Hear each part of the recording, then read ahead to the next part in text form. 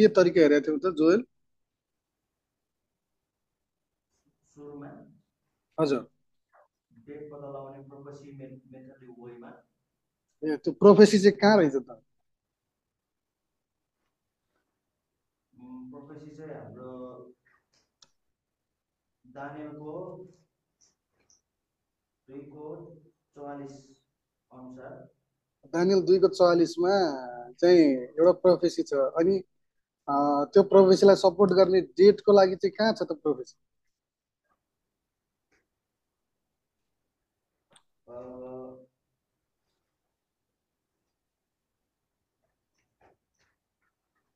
Daniel हाम्रो लुका 21:24। त्यो चाहिँ अन्य जातिको समयको बारेमा भनिएको हो। तर डेटै झिकाल्नु पर्यो भने हामीले कुन प्रोफेसी अथवा भविष्यवाणीलाई हेरेका थियौँ, रिफर मानेका थियौँ?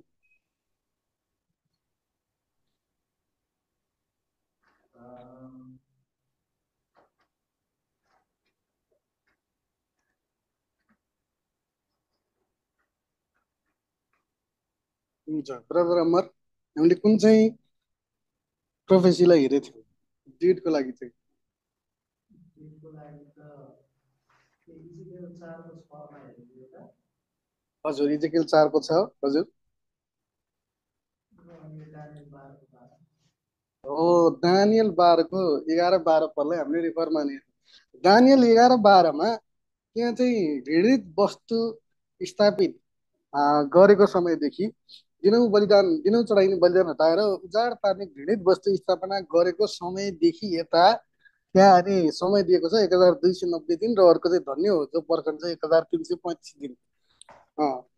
माथिको चाहिँ 1290 दिन ले कहाँ ल्याउँदछ? अथवा त्योभन्दा पनि पहिला चाहिँ घृणित वस्तु कहिले स्थापित गरिएको थियो त त्यस्तो?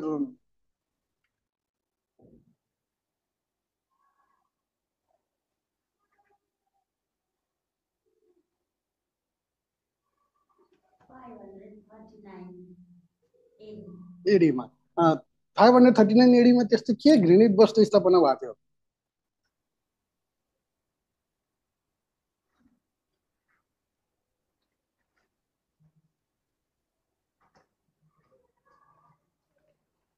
त्यस्तो रुमी 539 एडीमा त्यस्तो के चाहिँ घृणित वस्तु स्थापना भएको थियो त?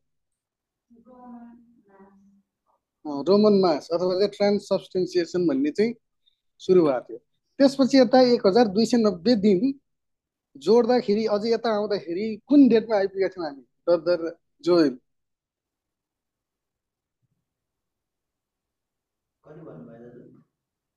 539 एडीदेखि 11 पदले हामीलाई 1290 दिन यता आउनुपर्छ भन्छ। 11 पदले 1290 दिन यता आउँदाखेरि हामी कुन डेटमा आइपुग्छौँ? हामी 1829 एडीमा आइपुग्छौँ। 1829 एडीमा के भएको थियो त? यो विलियम मिलियरबाट येशू ख्रीष्टको दोस्रो आगमन हुन्छ है भनेर भनेको थियो। 1829 मा मिलरले भनेको थियो, विलियम मिलरले। कहिले हुन्छ भनेको थियो, याद गर्नु भएको छ? त्यो त याद भएन।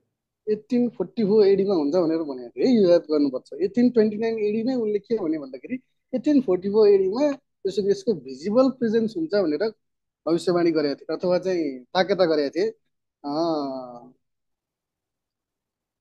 पहिल्यै देखाएको थिए अथवा भनेको थिए है। अनि यो 13 पदको चाहिँ धन्य हो जो पर्खन्छ 1335 दिनमा आइपुग्छ।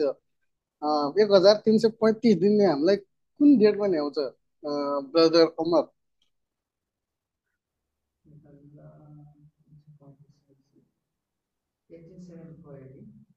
1874 एडीमा धन्य जो पर्खेर 1874 एडीसम्म आउने चाहिँ धन्यको हो। किन धन्यको हो, के भएको थियो 1874 एडीमा? त्यसो भने दोस्रो प्रेजेन्स भयो। पर्खनु पर्ने चाहिँ किन त? 1829 एडीमा ल्याइसकेपछि पर्खनु पर्ने कारण के थियो त सिस्टर रुमी?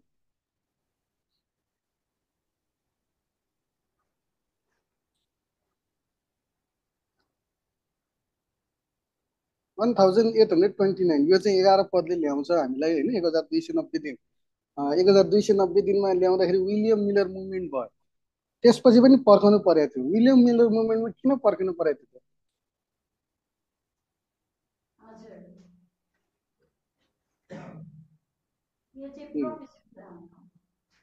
हजुर ठिक छ, प्रोफेसी पुरा हुन नै पर्खनु पर्यो। तर विलियम मिलर मुभमेन्टले भनेको चाहिँ 1829 एडीमा भनेको 1844 एडीमा किन पर्खनु पर्यो त? अर्थात् 1335 दिनसम्म किन पर्खनु पर्यो?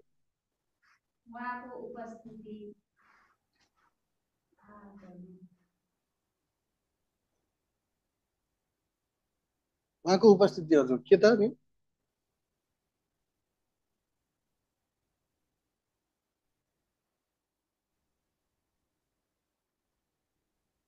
ब्रदर जोयल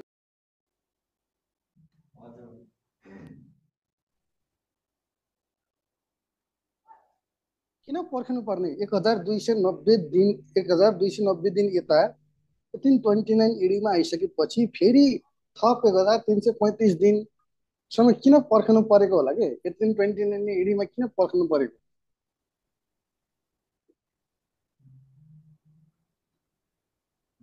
यो चाहिँ दानिएललाई त्यो समय दिएको छैन जस्तो लाग्यो। अनि आउने अब भनौँ न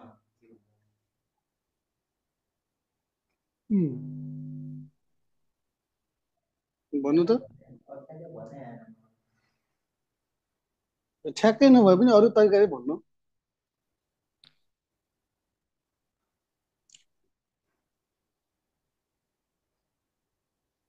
किन होला? विलियम मिलर मुभमेन्टमा के भयो के? विलियम मिलरले भने अनुसार 1844 के भयो? के भएको थियो त्यो बेलामा?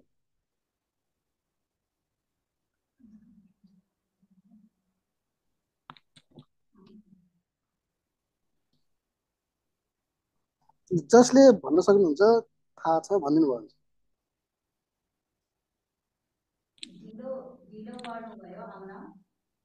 त्यसपछि ढिलो गरेपछि के गर्नु पर्यो त?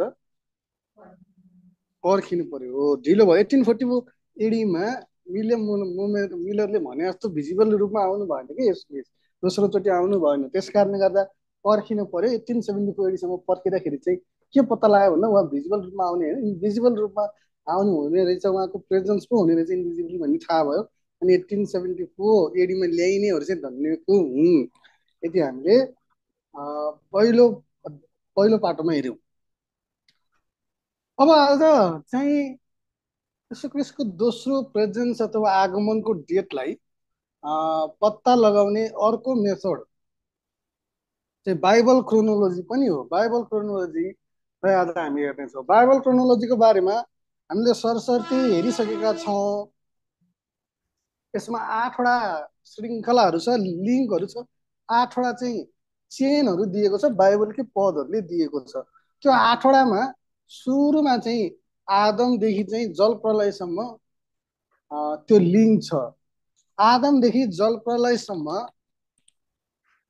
कति समय हुन्छ त ब्रदर जोयल? 1656 वर्ष। 1656 वर्ष। त्यसपछि चाहिँ लगत्तै जल प्रलय पश्चात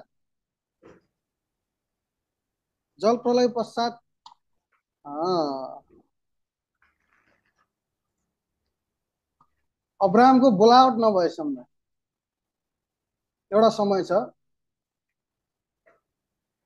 अब्राहमलाई कल्दीहरूकै देशमा हुँदाखेरि एउटा बोलावट दिनुभएको छ, तिमी आफ्नो घरबाट निस्क भनेर चाहिँ एउटा बोलावट, एउटा आशिष, कोभेनेन्ट दिनुभएको छ। त्यो समय चाहिँ कति वर्षको छ त ब्रदर अमर? त्यो चाहिँ दोस्रो लिङ्क हो। 427 वर्ष छ। त्यसपछि अब्राहमको त्यो बोलावट पछि पहिलो नियम अथवा चाहिँ पास ओभर निस्तारको नियम दिने बेलासम्म चाहिँ फेरि अर्को एउटा लिङ्क छ। त्यो लिङ्क चाहिँ कति वर्षहरूको छ सिस्टर रोमी? 430 वर्षको छ। त्यसपछि त्यो पास ओभर ल दिइसकेपछि पास ओभर ल यस अर्थमा दिनुभएको हो कि इजरायलको मिश्रमै हुँदाखेरि रामसेसबाट ननिस्किँदै तिमीहरू एउटा यस्तो देशमा जानेछौ, त्यहाँ पुगेपछि अहिले तिमीहरूले गर्ने यो निस्तारको चाड चाहिँ सधैँ मनाउनु भनेर चाहिँ पास ओभर ल दिनुभयो। त्यो पास ओभर ल दिइसकेदेखि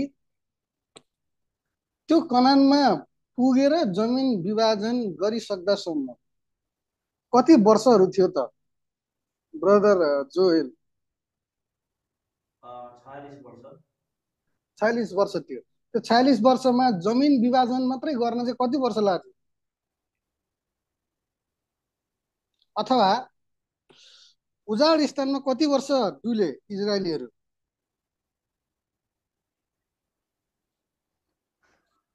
40 दिन, 40 वर्ष भनौँ न। 40 वर्ष लाग्यो। बाँकी 1 वर्ष चाहिँ उनीहरूलाई जासुस गर्न र जमिन विभाजन गर्न लाग्यो। 40 वर्ष। त्यसपछि न्यायकर्ताहरू आए। जमिन विभाजन भइसकेपछि न्यायकर्ताहरूको समय सुरु भयो। त्यो न्यायकर्ताहरू चाहिँ कति वर्षसम्म रहे ब्रदर अमर?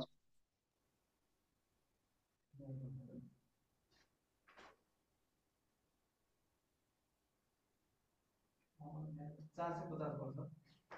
450 वर्षसम्म रहे। ठिकै भन्नुभयो, धन्यवाद। न्यायकर्ताहरूमा के तपाईँहरूले कतिको याद गर्नु भएको छ? पहिलो न्यायकर्ता को थियो होला? कसैले भन्न सक्नुहुन्छ?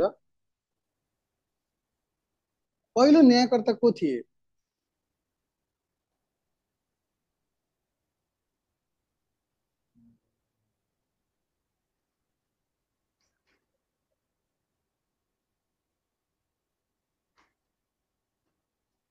कसैले?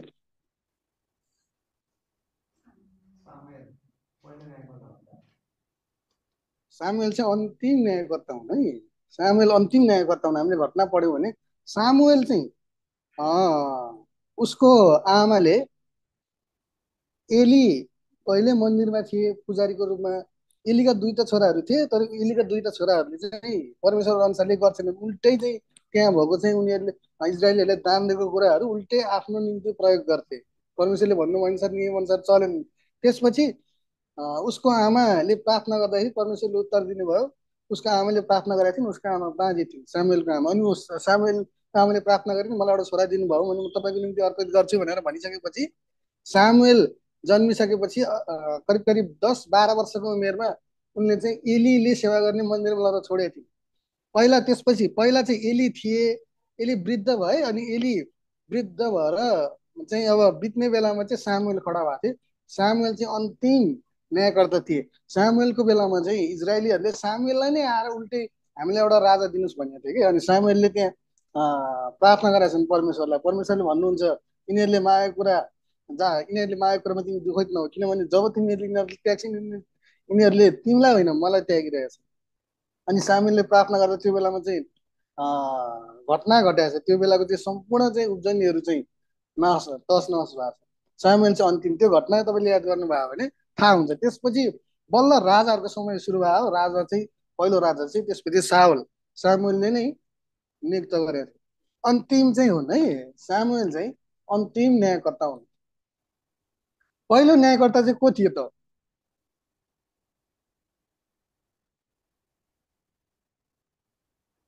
कसैले?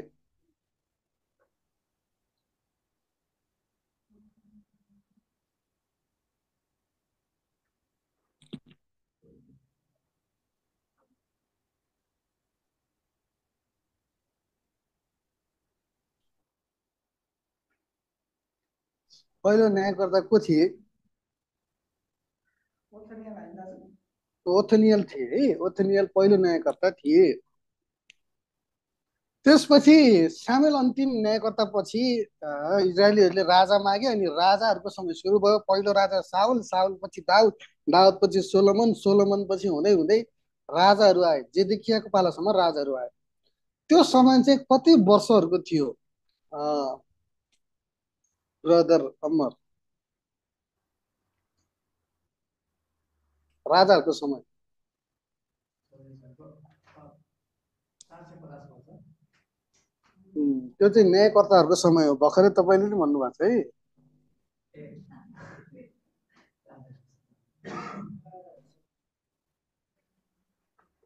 राजाहरूको चाहिँ कति वर्षहरू समय अवधि शासन गरे? 513 वर्ष शासन गरे। पहिलो चाहिँ साउल, दाउद, सोलोमन हुँदै हुँदै अन्तिम चाहिँ जेडेकिया। अनि जेडेकियाको पालामा चाहिँ जेडेकियाको पालापछि बेबिलोनीहरू आए अनि त्यसपछि अन्य जातिहरूको समय सुरु भयो। मैले बारम्बार भनेको छु, जेडेकियाको पालासम्म यसरी चाहिँ इजरायलीहरूमाथि अरू कसैले शासन गर्नु परेको थिएन।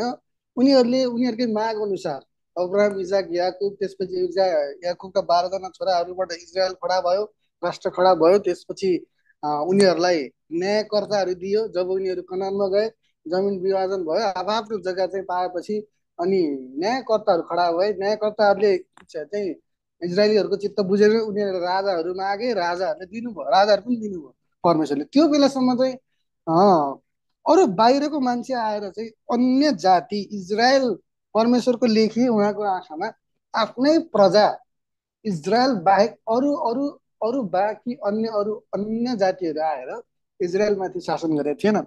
जेडेकिया अन्तिम राजापछि चाहिँ बेबिलोनीहरू परमेश्वरले नै खटाउनु भयो कि परमेश्वरले नै उत्तेजित पार्नुभयो नबुकदनेस्सर।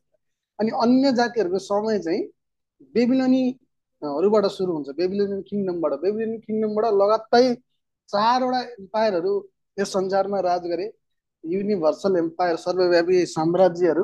अन्य जातिहरू हुन् तिनीहरू, अन्य जातिहरूको समय। त्यो चाहिँ कुन कुन एम्पायर हो त सिस्टर?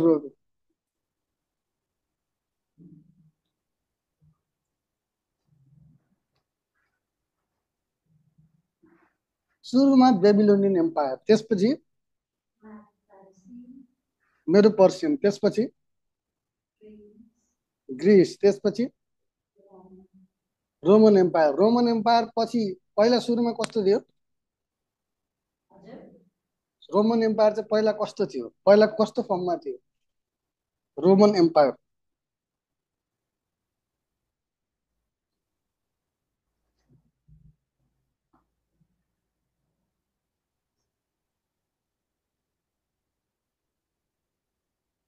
पागन फर्ममा थियो होइन, प्योरली पागन अथवा प्योरली सिभिल अथवा चाहिँ हिथेनिजम, के त्यो कुनै पनि आस्था नराख्ने त्यस्तो खालको पागन, अथवा चाहिँ एकदमै अरू देवताहरू चाहिँ जस्तै सूर्य, यो अन्य अन्य चाहिँ मूर्तिहरू, सूर्य, आकाशका चाहिँ पुञ्जहरू, गणहरू मान्ने त्यस्तो पागन टाइपको थियो पागन रोमनिजम होइन, पागन रोमन एम्पायर। त्यसपछि के भयो त? पछि त्यो चाहिँ होली रोमन एम्पायर भयो होइन। त्यसरी चाहिँ रोमन एम्पायर त्यसरी परिष्कृत हुँदै गयो। मैले हिजो एउटा नोट सेयर गरेको छु, त्यो नोट डेट सहित छ, तपाईँले हेर्नुभयो भने काम लाग्छ। हामीले एटलिस्ट यो 4वटा एम्पायरको नाम चाहिँ थाहा हुन्छ है। अनि बेबिलोनियन एम्पायर सुरुमा चाहिँ जेडेकियाको राजापछि बेबिलोनियन एम्पायरहरू आए। बेबिलोनियन एम्पायर चाहिँ कति वर्षहरूको थियो? बेबिलोनियन एम्पायर कति वर्षको थियो? हामीले यो कुरा के ख्याल गर्नुपर्छ भन्दा बेबिलोनियन एम्पायर बेबिलोनीहरूले इजरायललाई कैद गरेर आफ्नो देशमा लाँदाखेरि के कति वर्षहरू थियो? त्यो इयर अफ डेसोलेसन जति छ नि, त्यही नै बेबिलोनियन क्याप्टिभिटी हो कि एउटै समय हो त्यो।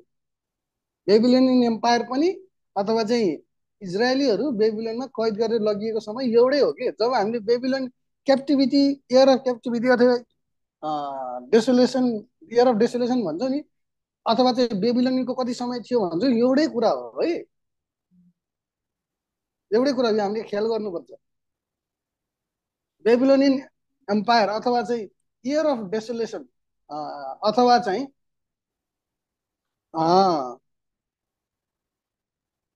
डेसोलेसनहरू कति वर्षको थियो त? अथवा बेबिलोनियन एम्पायर कति वर्षको थियो? 70 वर्षसम्म उनीहरू कैदमा भयो, 70 इयर्स होइन। अनि 70 वर्षको अन्तिममा चाहिँ कोरेसको राजा, फारसका राजा कोरेसलाई परमेश्वरले उत्तेजित गर्नुभयो अनि उनले उर्दी जारी गरेका छन्। उर्दीमा चाहिँ के भनेका छन् भन्दा अब इजरायली जातिहरू तिमीहरू आफ्नो देशमा फर्क भनेर उर्दी जारी गरेका छन्। साइरसदेखि 1 AD सम्म आउँदासम्म कति वर्षहरू हुन्छ त?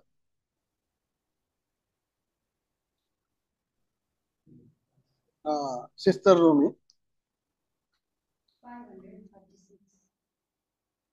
किन 536 भयो त?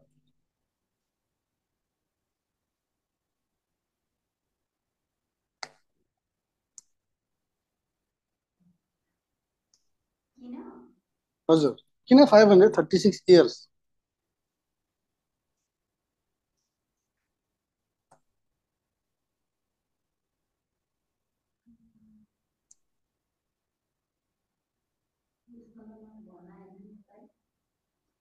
साइरसको यही लेखेको छ, साइरसको फर्स्ट इयर अथवा एकैछिन दोस्रो इतिहास,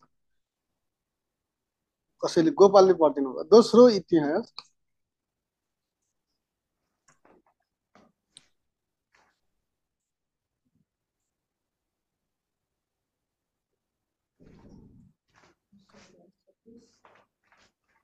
दोस्रो इतिहास अन्तिम अध्याय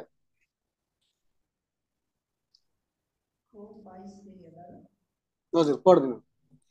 अनि फारसका राजा कोरेसको पहिलो वर्षमा यज्ञको मुखबाट बोलिएको परमप्रभुको वचन पूरा होस् भनेर परमप्रभुले फारसका राजा कोरेसको आत्मा उत्तेजित पार्नुभयो र तिनले आफ्नो सारा राज्यभरि नै एउटा उर्दी घोषणा गरे र यसो भन्दै लेखेर पनि प्रचार प्रसार गरे। फारसका राजा कोरेस यसो भन्नुहुन्छ, परमप्रभु स्वर्गका परमेश्वरले पृथ्वीका सबै राज्यहरू मलाई दिनुभएको छ अनि उहाँले मलाई यहुदामा भएको जेरुसलेममा उहाँका निम्ति एउटा भवन निर्माण गर्ने आज्ञा दिनुभएको छ। उहाँका सबै जनहरूमध्ये को तिमीहरूको बिचमा छ। परमप्रभु उसका परमेश्वर उसको साथमा रहन् अनि ऊ माथि जाओस्। फारसका राजा कोरेसको पहिलो वर्षमा यो उर्दी घोषणा भएको थियो, उर्दी निकालेको थिए कोरेसले। यो चाहिँ उसको पहिलो वर्षमा थियो के, अनि उसको पहिलो वर्षमा थियो। त्यहाँदेखि 180 चाहिँ 536 वर्ष हुन्छ भनेर हामीले के को आधारमा भन्न सक्छौँ त ब्रदर जोयल?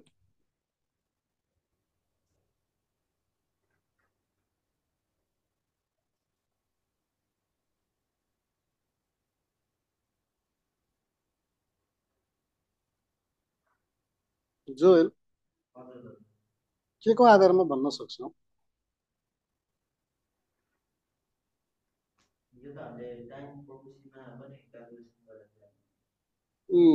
कसरी भन्नु त ल?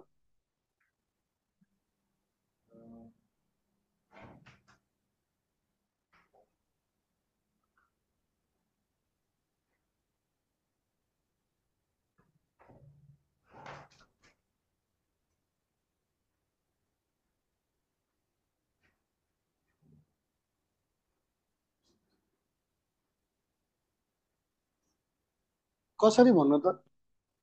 यो टाइम प्रोफेसीमा छैन है। यो कुरा चाहिँ तपाईँहरूले बारम्बार याद गर्नुपर्छ। बाइबल क्रोनोलोजीमा, बाइबलमा कुनै पनि पदमा यो 536 एडी होइन है। यो खासमा 536 बिसी हो। यो यहाँ मिस्टेक भएको छ, यो सच्याउनु पर्ने छ। 536 बिसीमा कोरेसको राजाको पहिलो वर्ष थियो भन्ने कुरा चाहिँ बाइबल क्रोनोलोजीले पनि अब योभन्दा अगाडिको क्रोनोलोजीसम्म एड गर्यो भने त निस्केला। तर यो लिङ्क नै थाहा भएन भने त हामीले यसलाई कसरी जोड्न सक्छौँ र बिसीको समय 4128 इयर्स थियो भनेर त कसरी निकाल्न सक्छौँ र? त्यो बाइबलको लिङ्कमा कुनै पनि पद छैन के। यो चाहिँ साइरसको पहिलो वर्ष चाहिँ 536 बिसी हो भनेर चाहिँ हामीले बाइबलमा भन्दा पनि अरू इभिडेन्सहरूबाट पत्ता लगाएको। जस्तै अरू ऐतिहासिक रेकर्डहरू हेर्दाखेरि त्यो फारसका राजाको कोरेसको पहिलो वर्ष चाहिँ 536 बिसीमा थियो कि है। यो कुरा चाहिँ ख्याल गर्नुपर्छ। बुझ्नुभयो?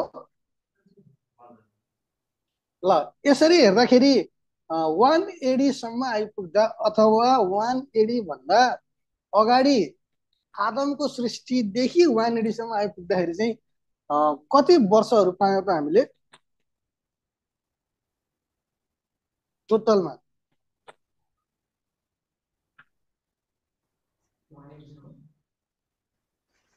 हजुर 180सम्म 180सम्म 4128 इयर्स पायौँ। यो चाहिँ बाइबल क्रोनोलोजी हामीले यसरी लिङ्कहरूद्वारा यसरी पत्ता लगाउन सक्छौँ, यसरी क्रम राख्न सक्छौँ। तपाईँहरूलाई एउटा कुरा म भन्छु, भोल्युम 2 टिप्नु होला, volume 2 chapter 2, volume 2 chapter 2 Bible क्रोनोलोजी भन्ने सब्जेक्ट छ, त्यसलाई तपाईँहरूले एकचोटि सरस्वती हेर्नु होला। भोल्युम 2 च्याप्टर 2 है त। ल यसरी चाहिँ हामीले अब आदमको सृष्टिदेखि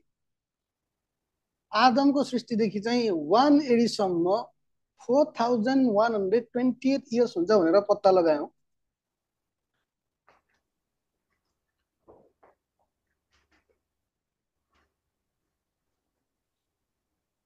यो क्रोनोलोजीबाट अब परमेश्वरको पुत्र येशू क्रिस्टको दोस्रो प्रेजेन्सको डेट हामीले कसरी पत्ता लगाउन सकिन्छ, के छ त तरिका भन्दाखेरि अय्युबको पुस्तकमा एउटा त्यस्तै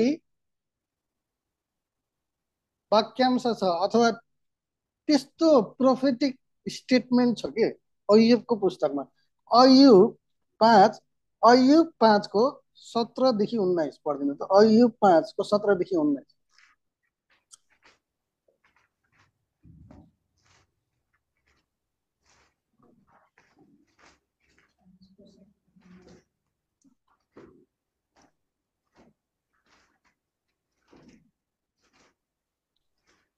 अय्युब 5 17 देखि 19।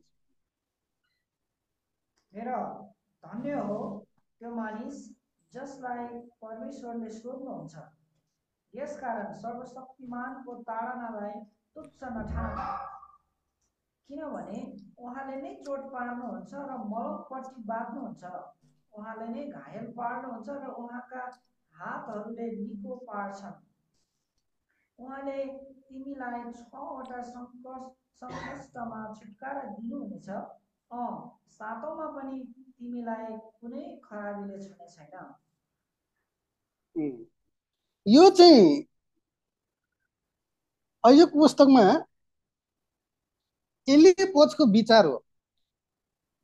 एलिपज अय्युबको साथीले अय्युबको सङ्कष्टमा अय्युबलाई यो विचार प्रकट गर्दाखेरि,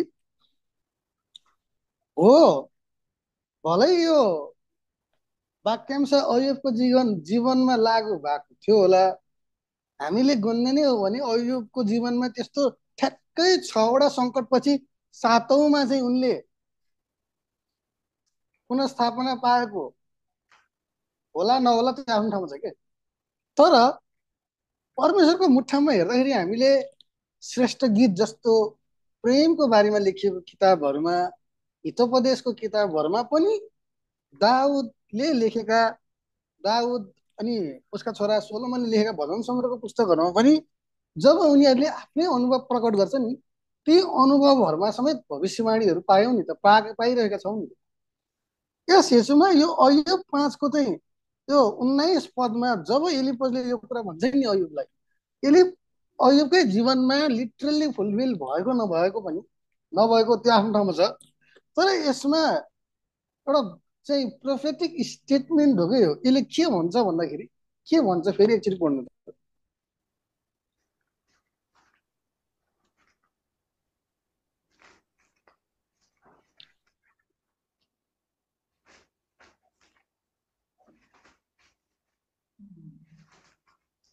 हेर धन्य हो त्यो मानिस जसलाई परमेश्वरले सोध्नुहुन्छ, यसकारण सर्वशक्तिमानको ताडना तुच्छ नठान, किनभने उहाँले नै चोट पार्नुहुन्छ र मलमपट्टी बाँध्नुहुन्छ, उहाँले नै घायल पार्नुहुन्छ र उहाँका हातहरूले निको पार्छन्।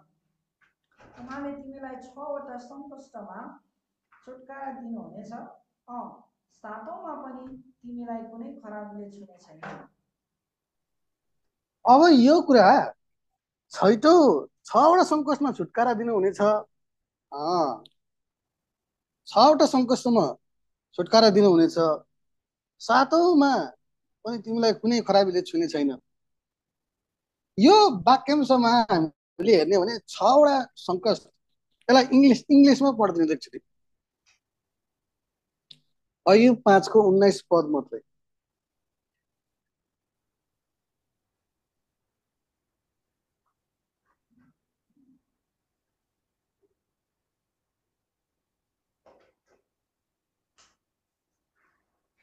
He shall deliver thee in 6 troubles, yea, in 7 there shall no evil touch thee.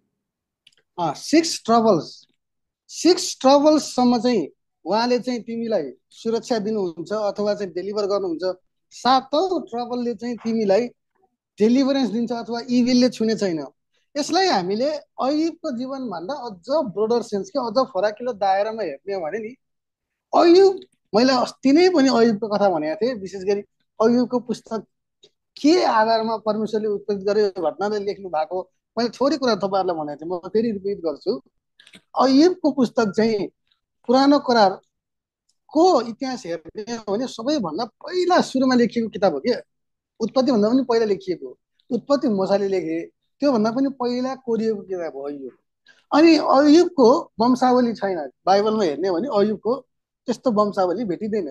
अयुबको जुन चाहिँ घटना हामीले हेर्ने हो, केलाउने हो भने यसले चाहिँ ह्युमन रेस्टिट्युसनको बारेमा बोल्छ के। जसरी अयुबको पहिला चाहिँ प्रशस्त आशिष थियो अयुबसँग, भेडा बाख्रा गाई बस्तु छोराछोरी श्रीमती हरेक कुरा थियो क्या अयुबसँग, प्रशस्त मात्रामा परमेश्वरको आशिष थियो। त्यो एक्कासी चाहिँ घट्दै घट्दै घट्दै घट्दै लगिएको छ। कसरी लगिएको छ भन्दा शैतानलाई अनुमति दियो परमेश्वरले। शैतानलाई अनुमति दिनुभएको छ अयुबको चाहिँ परिवार, अयुबको चाहिँ गाई वस्तु शाखा सन्तानमा चाहिँ हात लगाउने अनुमति दिएपछि अयुबको चाहिँ भएका प्रशस्तताहरू क्रमशः घट्दै गएका छन् होइन, क्रमशः घट्दै गएका छन्। तर अन्तिममा हेर्ने हो भने हामीले के भेट्छौँ भन्दाखेरि अयुबलाई फेरि सबै कुराहरू पुनस्थापना गरिदिनु भएको छ।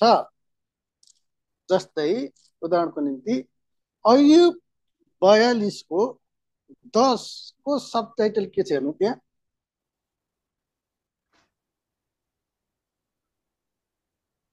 अयुबले दोब्बर आशिष पाउँछन्। अयुबले दोब्बर आशिष पाउँछन्। के कुरामा दोब्बर आशिष पाउँछन् भन्दाखेरि हामीले यसलाई कहाँ भेट्न सक्छौँ भन्दा अयुब 42को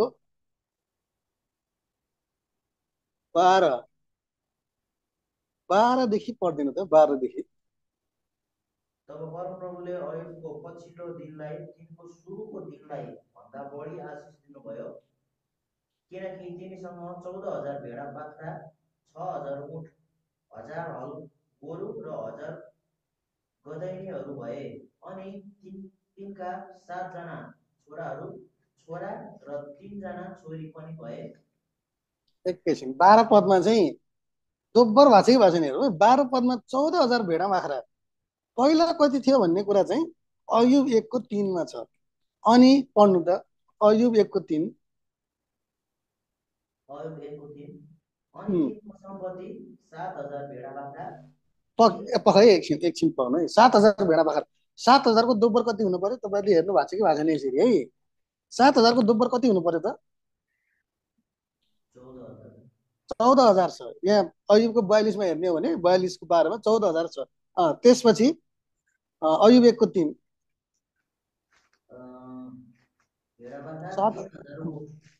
3,000 उठको डबल कति हुन्छ त ब्रदर अमर? 3,000 को डबल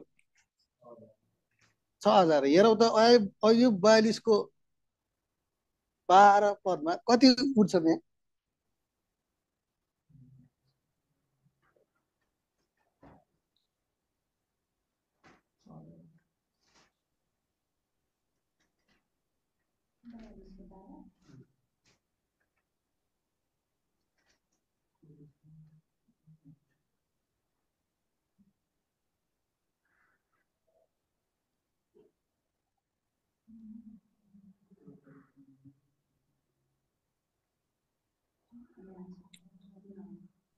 कतिवटा उठ्छ त्यहाँ? 6,000 उठ्छ। फेरि अयुब 1को 3 नै कन्टिन्यू गर्नु त जोएल। 3,000 ऊँट, 500 हल गोरु। 500 हल गोरु, 500 हल गोरुको डबल कति हुनुपर्छ? 1,000। अयुब 42को 13 12 पद पढ्दिनु। त्यसपछि कति हल गोरु छ त्यहाँ? 1,000 हल गोरु। 1,000 को हल गोरु है। फेरि त्यसपछि अयुब 1कै 3मा गोरु पछि के छ त्यहाँ गदेनीहरू छन् कति गदेनी छन् 500 गदैनी 500 गदेनी 42 को चाहिँ 12 मा कति गदेनी छ त्यहाँ 1000 गदेनी त्यसपछि एउटा खुबै ठुलो घर परिवार थियो त्यसकारण ती मानिस चाहिँ पूर्वका सबै मानिसहरूभन्दा महान थियो खुबै ठुलो घर परिवार थियो अयुब 4 मा कतिवटा दिदीबहिनी छन् त्यहाँ अथवा छोरीहरू कति जना छन् त्यहाँ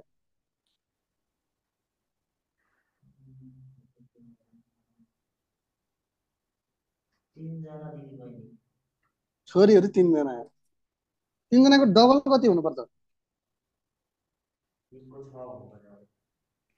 यहाँ कतिजना छ हेर्नु त 13 मा 42 को 13 मा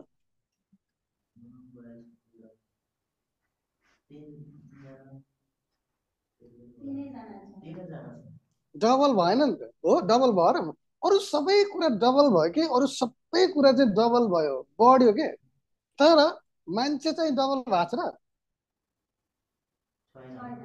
मान्छे चाहिँ डबल भएको छैन मान्छे चाहिँ जतिजना बितेको जतिजना शैतानबाट खुसिएको त्यतिजना नै पुनस्थापित भएको छन् कि त्यतिजना नै परमेश्वरले दिनुभएको छ चाइल्ड फर अ चाइल्ड यसले के कुरालाई जनाउँछ भन्दा अयुबको पुस्तकले चाहिँ ह्युमन रेस्टिट्युसनलाई जनाउँछ it's a type of human restitution बुझ्नु भएको छ यसले चाहिँ अयुबको पुस्तकले के जनाउन खोजेको भन्दाखेरि यसपछि लेखिने पुस्तकहरू अथवा घटनाको विवरण चाहिँ त्यसपछि चाहिँ आदमको विवरण जुन छ आदम पछि हुने घटनालाई पहिल्यै प्रोटोटाइप गरे हो कि अयुबको पुस्तकले बुझ्नुभयो आदम आउनु थियो संसारमा आदम हप्ता बनिनु थियो तिनीहरूले सन्तान जन्माउनु थियो तिनीहरूको घटनालाई नि तिनीहरू पछि हुने घटनालाई छोटकरीमा त्योभन्दा पहिल्यै अयुबको घटनाद्वारा उत्प्रेरित गरेर अयुबको पुस्तक लेखिएको हो कि अयुबको पुस्तकले रेस्टिट्युसन पुनस्थापना तर ह्युमन फ्यामिली अथवा ह्युमन रेस्टिट्युसनको कथालाई इङ्गित गर्छ अब यसरी हामीले अयुबको पुस्तकले आदम र आदमपछि हुने घटनालाई चित्रित गर्छ पूर्व चित्रित गर्छ भनेर बुझिसकेपछि अयुब 5 को 19 पदलाई आदम र उसको सन्तानमा लागू गर्ने हो भने अयुब 5 को 19 पदलाई फेरि एकचोटि पढ्नु अयुब 5 को 19 पद उहाँले तिमीलाई 6वटा सङ्कष्टमा छुटकारा दिनुहुनेछ सातौँमा पनि तिमीलाई कुनै खराबी हुने छैन ल यो पदलाई चाहिँ यदि हामीले आदम र आदम पछि विकसित भएको मानव जातिमा लागू गर्ने हो भने यो 6वटा ट्रबलले के कुरा जनाउँछ सातौँमा उहाँले चाहिँ डेलिभरेन्स दिनुहुन्छ अथवा कुनै खराबीले छुने छैन भन्ने के कुरालाई जनाउँछ त हामीले अलिकति केलायो भने चाहिँ हामीले सुरुमा के भेट्छौँ भन्दाखेरि नि त्यो सातौँमा पनि तिमीलाई कुनै खराबीले छुने छैन मानव इतिहासमा हेर्ने हो भने परमेश्वरले आफ्नो क्रिएटिभ डेजको हरेक 7,000 वर्षमा अन्तिम 7,000 वर्षमा मानव जाति बन्यो त्यसपछिको 7,000 वर्षको इतिहास केलाउने हो भने त्यसमा घटेका घटनाहरू केलाउने हो भने त्यो 7,000 वर्षको अन्तिम 1000 वर्ष चाहिँ एउटा यस्तो समय हुन्छ जुन समयमा चाहिँ मानव जातिलाई दिएको दण्ड र त्यो दण्डाज्ञामा चाहिँ त्रसित अथवा चाहिँ त्यो दण्डाज्ञा मुनि रहेका श्रापित मानव जातिहरू पुनस्थापित गराइने कुरा प्रकाशको पुस्तकमा लेखेका हामी भेट्छौँ कि त्यो अन्तिम 1000 वर्षमा चाहिँ त्यसरी हामीले के एउटा आकलन गर्न सक्छौँ भन्दा त्यो यहाँ चाहिँ अयुब 5 को 19 मा भनिएको चाहिँ सातौँमा पनि तिमीलाई कुनै खराबीले छुने छैन भनेको छ नि त्यो सातौँ उहाँले जब परमेश्वरले उत्प्रेरित गरेर अयुबलाई लेख्न लगाउनु भयो नि उत्पत्तिको भन्दा अगाडि त्यो सातौँले चाहिँ उहाँको दृष्टिकोणको सातौँ हामीले बुझ्छौँ के बुझ्नु हुँदैछ मानव जातिको चाहिँ योजनामा परमेश्वरको दिव्य योजनामा मानव जातिको परमेश्वरको दिव्य योजनामा रहेको कालखण्डहरूमा अन्तिम 7,000 वर्ष। अब यसलाई तपाईँले यसरी बुझ्नुहोस् के हाम्रो डिभाइन प्लान चार्टको 4128 BC मा आदम बनिए। 4128 BC मा आदम बनिसकेपछि यो डिभाइन प्लान चार्टको अन्तिम मिलेनियल एजको अन्तिम डेट कहिलेसम्म हो भन्नु त?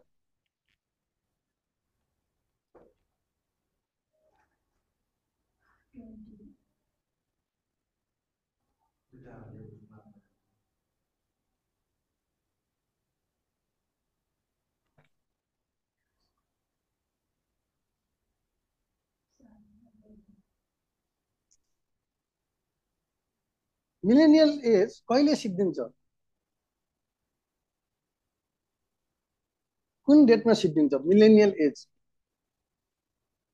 जोएल मिलेनियम त हाम्रो 2814 एडीमा। कति अलिक प्रश्नसँग भन्नु है। 2874 एडी। 2874 एडी। 2874 एडी मा मिलेनियल एज इन हुन्छ। ठिक छ, सही भन्नुभयो। 4128 BC मा आदम बनिए। 4128 BC देखि 2874 एडी सम्म कति वर्षहरू हुन्छ? तपाईँ आफै जोड्नु, तपाईँहरूले कति वर्षहरू हुन्छ त्यो?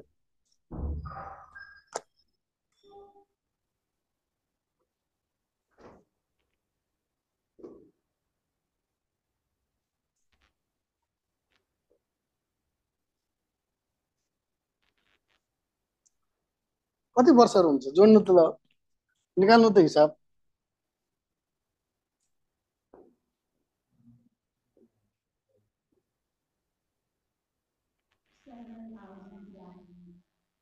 हजुर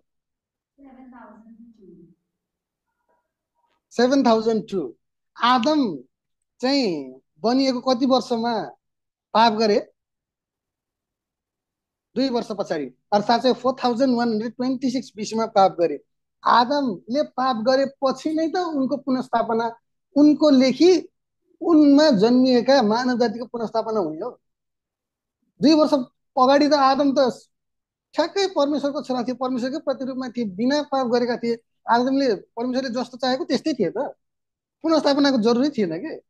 आदमले जब पाप गरे 4126 BC मा, त्यसपछि नै त आदम र आदमको त्यो बेला नजन्मिएका आदमका गोदमा भएका मानव जातिहरूको पुनर्स्थापना आवश्यक भयो नि त। त्यसो भने 4126 BC बाट पुनर्स्थापनाको 1000 वर्ष अथवा मिलेनियल एजको अन्तिम 2874 एडी सम्म ठ्याक्कै 7000 वर्षहरू हुन्छ हो। 7000 वर्षहरू हुन्छ। यो कुरा कहाँ लेखिएको छ भन्दाखेरि प्रकाश 21 को 4 मा पनि उल्लेख गरिएको छ कि प्रकाश 21 को 4।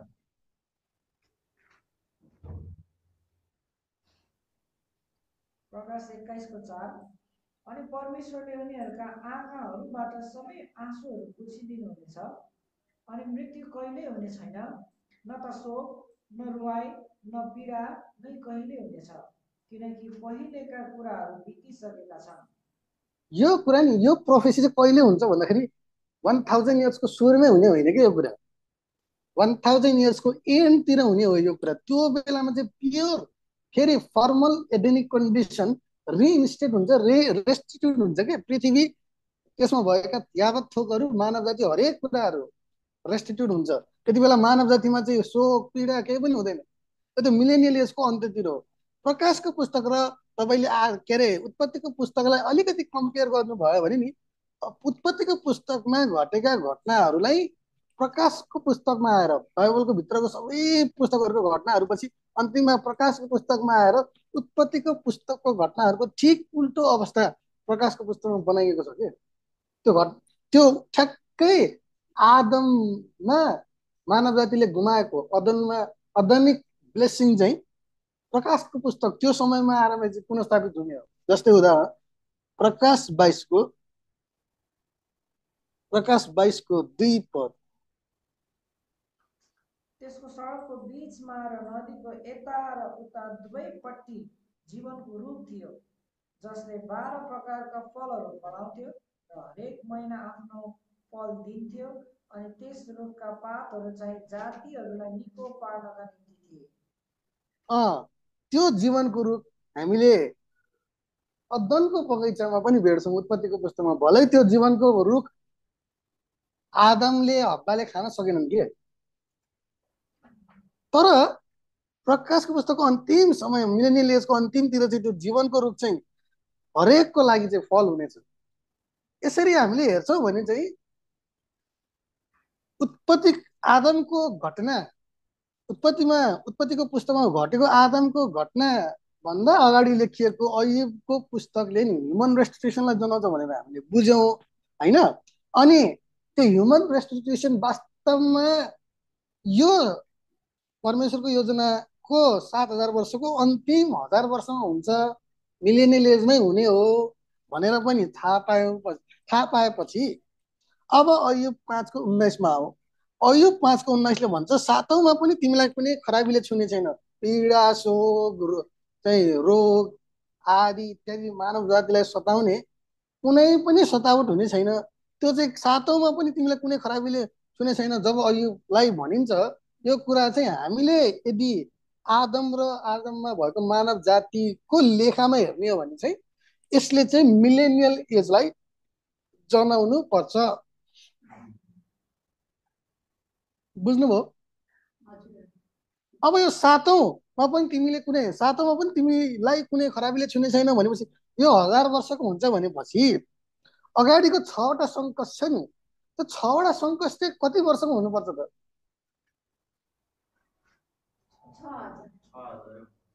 किन भन्दा युनिफर्मिटी, यदि हामीमै युनिफर्मिटी छ भने परमेश्वरमा अवश्य युनिफर्मिटी छ के। पछाडिको 7औँलाई 1000 वर्ष राखिदिनु भएपछि अगाडिको 6वटा सङ्कसलाई कुनैलाई चाहिँ 1000, कुनैलाई 2000, कुनैलाई 3000 गर्नुहुन्न। परमेश्वर एकनाशको हुनुहुन्छ। त्यस कारणले गर्दा अगाडि चाहिँ 6000 वर्षहरू हुन्छ। यसले समग्रमा अयुब 5:19ले समग्रमा भन्नु खोजेको कुरा के हो भन्दाखेरि आदम र आदममा विकसित हुने मानव जातिहरूलाई 6000 वर्षसम्म शैतानको अधीनमा सङ्कष्टहरू भोग्नेछन्। अन्तिम सातौँमा चाहिँ ती सङ्कष्टहरूबाट छुटकारा दिइनेछ भन्न खोजिएको हो कि यो अयुब 5:19। अब अगाडिको 6000 वर्ष चाहिँ सङ्कष्टको समय हो, हामीले थाहा पायौँ। अगाडिको 6000 वर्ष त आदमबाटै सुरु भयो। अगाडिको 6000 वर्षको सङ्कष्टमा 4128 वर्षहरू त आदमदेखि 180 सम्म हुन्छ भनेपछि अब पछाडिको कुरा छोडिदिउँ। अगाडिकै 6000 वर्षमा चाहिँ कति वर्ष बाँकी हुन्छ त?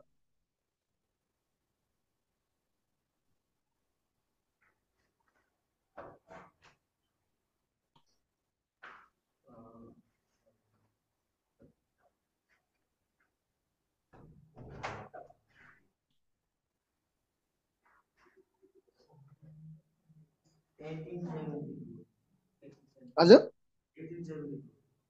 यहाँ तपाईँले एउटा कुरा बुझ्नुपर्छ है। यो क्यालकुलेसनमा के गरिएको भन्दाखेरि 6000 वर्ष, मैले अघि पनि भने 6000 वर्ष सङ्कष्टको समय छ नि, त्यो सङ्कष्टको समय चाहिँ आदमको सृष्टिदेखि क्यालकुलेट गरिएको होइन कि। सङ्कष्ट कति बेला सुरु भयो भन्दा आदमले जब पाप गरे बनिएको 2 वर्षपछि 4126 BC देखि गन्ती गरिएको 6000 वर्ष। तर हामीलाई यो 6000 वर्षमा 4128 वर्ष त फेरि आदमको सृष्टिदेखि क्यालकुलेट गरियो नि त। हेर्नु त यहाँ त्यो 4128 वर्ष निस्कियो, हिसाब त निस्कियो। त्यो चाहिँ कहिलेदेखि क्यालकुलेट भएको छ? यो टपमा हेर्नु त, लेफ्ट टपमा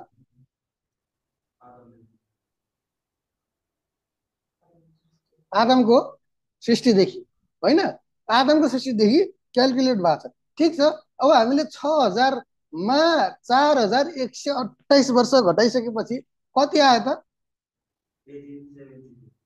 1872 आयो। तर हामीले के विचार गर्नुपर्छ भन्दाखेरि यो 6000 वर्ष जहाँ जुन बिन्दुदेखि जुन घटनादेखि रिफरेन्स मानेर क्यालकुलेट गरिएको हो नि 6000 वर्षको 6वटा सङ्कस के यो 4128 वर्ष त त्यो 6वटा सङ्कस सुरु हुनुभन्दा 2 वर्ष अगाडि क्यालकुलेट गरिएको होइन र त्यसो भने 1872 एडीमा 2 वर्ष डिफरेन्स भयो त्यो 2 वर्ष चाहिँ हामीले जोड्नु पर्ने हुन्छ त्यो 2 वर्ष जोड्दाखेरि चाहिँ कुन डेटमा आउँछ त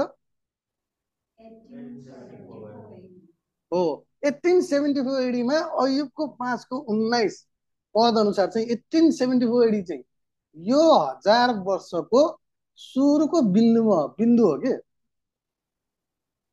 अन्तिम 7औं वर्ष के अरे 7औंमा पनि तिमीलाई कुनै खराबीले छुने छैन भनेको छ नि 7औं त्यो 7औंको बिन्दु हो अथवा 6000 वर्षको अन्तिम समय हो 6000 वर्ष सिद्धिएपछि नै अन्तिम 1000 वर्ष सुरु हुने हो भनेपछि त 6000 वर्षको अन्तिम बिन्दु भनेको 1000 वर्षको सुरुवात हो 1000 वर्षको सुरुवात कुन डेटमा हुने रहेछ त 1874 हो 1000 वर्षको सुरुवात अब हेर्नु 1000 वर्ष कसले राज्य गर्ने हो यो कुरा चाहिँ प्रकाश 20 अध्याय प्रकाश 20 अध्यायको 1 2 3 पढ्नु त अनि मैले एकजना स्वर्गदूतलाई स्वर्गबाट ओर्लिरहेका देखे जसको हातमा अथाह कुण्डको चाबी र एउटा ठुलो साङ्लो थियो अनि तिनले त्यस अजिङ्गरलाई त्यस पुरानो साँपलाई पक्रे जो दियाबोलोस र शैतान हो र त्यसलाई 1000 वर्षका लागि बाँधे अनि तिनले त्यसलाई अथाह कुण्डमा फ्याँकिदिए र त्यसलाई थुनिदिए अनि 1000 वर्ष पुरा नहुन्जेल त्यसले अबदेखि उसो जाति जातिलाई धोका नदेओस् भन्ने हेतुले तिनले त्यसमाथि छाप लगाइदिए अनि यी कुराहरूपछि त्यो थोरै समयका लागि छोडिनुपर्छ पढ्दै जानु अनि मैले सिंहासनहरू देखे अनि उनीहरू ती माथि बसे र न्याय उनीहरूलाई दिइयो अनि मैले तिनीहरूका प्राणहरू देखे जसका शिर यीशुको गवाही र परमेश्वरको वचनको कारणले काटिएका थिए र जसले न त त्यस पशुलाई न त त्यसको मूर्तिलाई पूजा गरेका थिए न त आफ्ना निधारमा वा आफ्ना हातमा त्यसको निशान लिएका थिए अनि तिनीहरू जीवित भए र तिनीहरूले ख्रिस्टसँग 1000 वर्षसम्म राज्य गरे कसले राज्य गर्ने हो त त्यो 1000 वर्षमा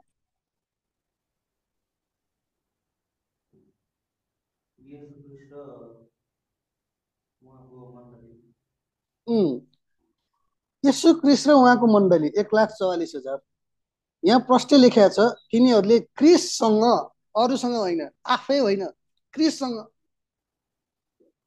बुझ्नु है यहाँ अरूसँग होइन आफै मात्रै होइन क्रिससँग नै 1000 वर्षमा राज्य गरे भनेपछि त पहिला क्रिस नै हुन पर्यो नि त त्यहाँ होइन र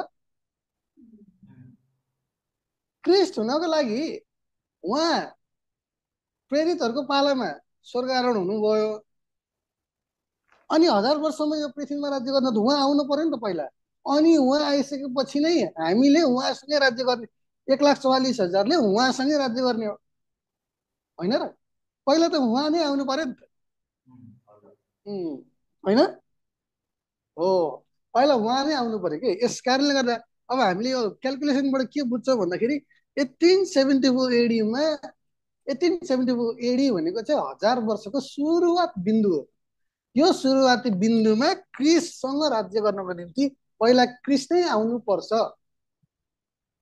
हो 1874 एडीले यसरी चाहिँ 1874 एडी जसरी हामीले क्यालकुलेट गरेको छौँ यसले के भन्छ भन्दाखेरि 1000 वर्षको सुरुको बिन्दुलाई जनाउँछ त्यो 1000 वर्षको सुरुको बिन्दुमा येशू क्रिस्टको दोस्रो प्रेजेन्स हुन पर्छ अनि मात्रै उहाँसँगै अरूले मिलेर राज्य गर्न सक्ने हो यसले चाहिँ इन्डिरेक्टली हामीलाई के जनाउँछ भन्दा 1874 एडीमा येशू क्रिस्टको 1000 वर्षको निमित्त छुट्याइएको समयको निम्ति दोस्रो प्रेजेन्स भएको हुनुपर्छ भन्ने कुरा जनाउँछ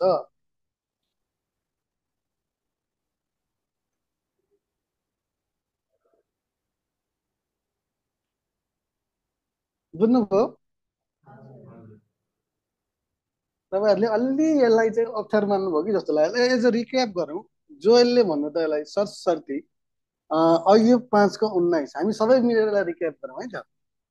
मैले सुरुमै तपाईँहरूलाई भनेको छु, सबैभन्दा स्ट्रङ्गेस्ट एभिडेन्स भनेको प्रोफेसी हो, दानियलकै प्रोफेसी हो। त्यो पछि चाहिँ यिनीहरू भनेको सपोर्टिभ एभिडेन्सहरू हो कि है। यिनीहरू पनि जान्दा चाहिँ राम्रो, यिनीहरूले पनि इन्डिरेक्टली 1874 एडीमै ल्याउँछ कि ल्याउन चाहिँ है त। ल अयुब 5:19लाई सरसर्ती रिक्याप गरौँ त। जोएल तपाईँबाटै भनौँ, तपाईँहरूले जान्नुभएको, अहिले सुन्नुभएको, थाहा भएको, बुझ्नुभएको कुराहरू भन्नु। अयुब 5:19। हजुर अयो 5:19 चाहिँ हामीले मानव जातिको मनुष्यको दिव्य योजनाको अन्तिम दिन जुन चाहिँ यो 6वटा महासङ्कट सङ्कटमा छुटकारा दिनुहुने सातौँमा भनौँ न, सातौँ भनेको चाहिँ अन्तिम हो, जो परमेश्वरको दिव्य योजनाको चाहिँ अन्तिम दिन हो। अनि अन्तिम दिन चाहिँ हाम्रो उयो कहिले भन्दाखेरि जसरी हाम्रो यो के हजार वर्षको राज्य र हाम्रो यो आदमदेखि सृष्टि गरिएको वर्षलाई जोड्ने हो भने, त्यो दुईटा जोडेर गऱ्यो भने चाहिँ 7002 वर्ष आउँछ। एकछिन है।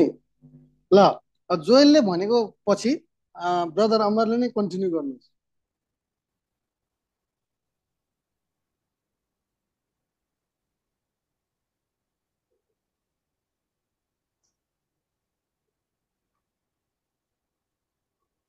जोएलले भनिसकेको कुराहरू पछि कन्टिन्यू गर्दाखेरि चाहिँ अब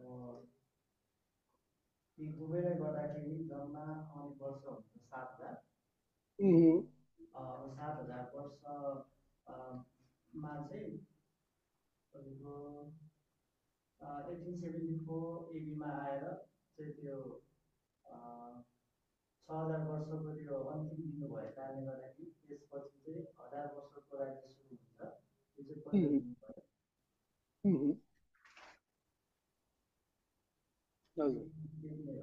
अब अगाडि चाहिँ अब अलिक पुस्तक यो हामीले अरूको पुस्तकले चाहिँ मानव जातिको पुनर्स्थापनाको बारेमा जनाउँछ कुरा चाहिँ एउटा।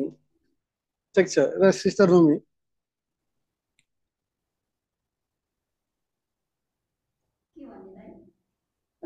ब्रदर अमरले भन्नुभएको कुरा पछि कन्टिन्यू गर्नु। तपाईँले बुझ्नुभएको, थाहा पाउनुभएको, तपाईँले बुझ्नुभएको कुराहरू के छ यसमा आजको सरसर्ती रिक्याप।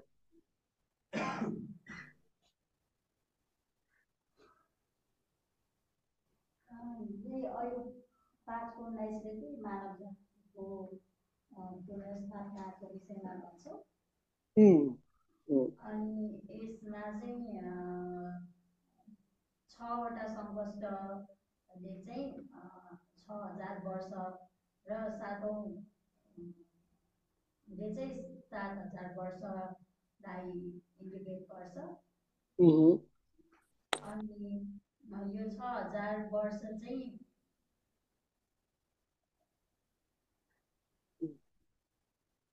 हजुर ठिक छ भन्दै जानु।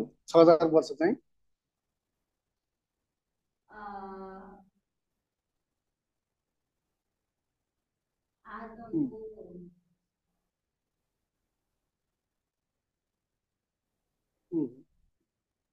आदम पापमा फसेदेखि पछि सुरु गरिएको हो 6000 वर्ष चाहिँ। हजुर अनि 1874 मा आएर चाहिँ 6000 वर्ष चाहिँ टुङ्गिन्छ र त्यहीँदेखि नै 7000को समय पनि सुरु हुन्छ।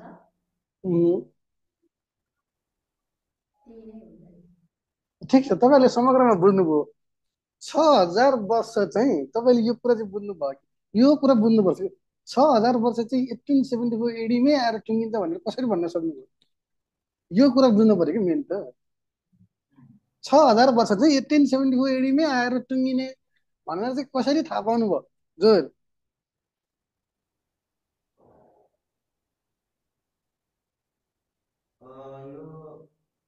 हाम्रो त्यो आदमको जति पनि त्यो के भन्छ आदमको के चाहिँ क्रिएसनदेखि त्यहाँ हाम्रो 6000 वर्ष चाहिँ हाम्रो छ त जति त्यसलाई नै हामीले क्यालकुलेसन गरेर गर्दाखेरि चाहिँ 1874 नै आउँछ ब्रदरम्बर 6000 वर्षको अन्तिम चाहिँ 1874 एडी नै हुन्छ भनेर कसरी भन्न सकिन्छ अथवा कसरी निकालियो हामीले? टोटल आदमको क्रिएसनदेखि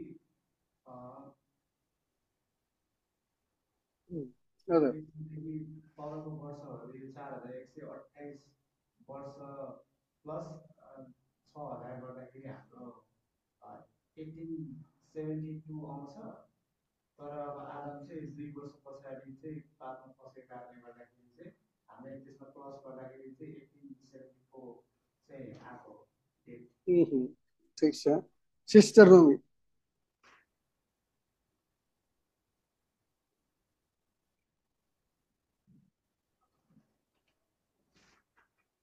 6000 वर्षको अन्तिम समय चाहिँ 1874 हुन्छ भनेर कसरी निकालियो हामीले?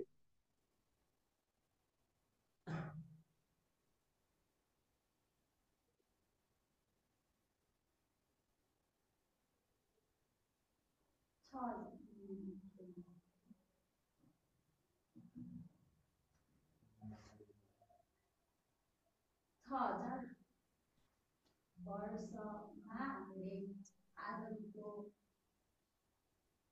आदम पापमा पस्नु भएको समयलाई हामीले घटाउँदाखेरि आएको संख्या ल तपाईहरुलाई हुन्छ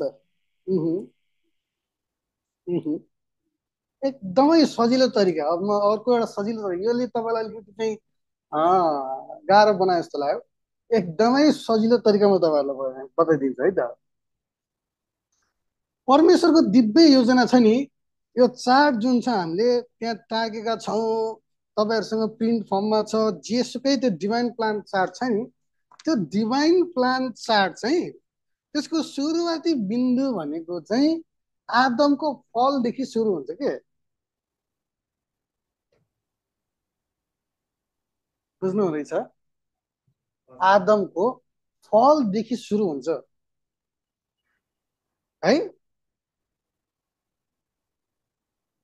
किन भन्दाखेरि आदम बनिँदाखेरि चाहिँ त्यस्तो कुनै दिव्य योजना राख्नुपर्ने थिएन के दिव्य योजना थियो परमेश्वरको योजना थियो। कस्तो योजना थियो भन्दा आदमले स्वेच्छाले त्यो फल खाएको आदमबाटै जन्मिएका सन्तानहरू मृत्युको कन्डेमनेसनमा नभएको सधैँ जिइरहेका परमेश्वर चाहनुहुन्थ्यो कि त्यो बेलामा उहाँको योजना त थियो। तर उहाँको योजनामा यो पनि कुरा थियो कि आदमले पाप गर्छन् त्यसको लेखीमा दोस्रो आदम मैले कुनै समयमा खडा गर्नुपर्छ भन्ने उहाँलाई थाहा थियो त्यो कुरा। यस कारणले गर्दा मानव जातिप्रति उहाँको योजना चाहिँ आदमको फलदेखि नै सुरु हुन्छ। किन भन्दा जब आदमको फल भयो त्यहाँ चाहिँ दोस्रो आदमको आवश्यकता उठ्यो।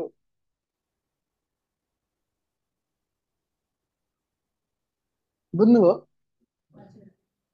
अनि परमेश्वरको योजना जुन चाहिँ मानव जातिको निम्ति 7000 वर्षको छ 2874 एडीमा गएर सिद्धिन्छ। त्योभन्दा अगाडि 7000 वर्ष अगाडि आउने हो भने 4126 बीसीमा आउँछ। त्यो 4126 बीसी भनेको आदम पापमा फसेको डेट हो।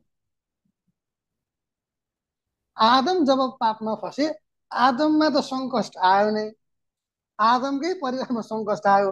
त्यसपछि आदमको गोदमा जन्मिनेहरूमा पनि सङ्कष्ट आयो के। त्यो कुरा कहाँ छ भन्दाखेरि अयुब 3को 17 देखि तल पढ्दिनु त।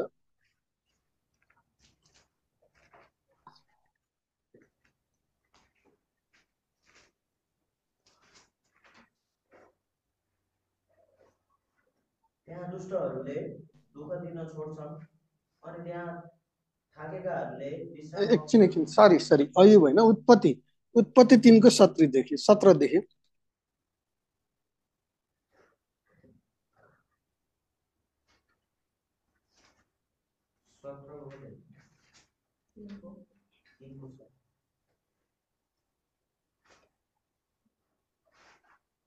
अनि आदमलाई उहाँले भन्नुभयो, तिमीले तिम्री पत्नीको कुरा सुनेका हुनाले र जुन रुखबाट मैले तिमीलाई यसबाट तिमीले खानु हुँदैन भनी आज्ञा गरेको थिएँ, त्यस रुखबाट तिमीले खाएका हुनाले भूमि तिम्रो कारणले श्रापित भएको छ।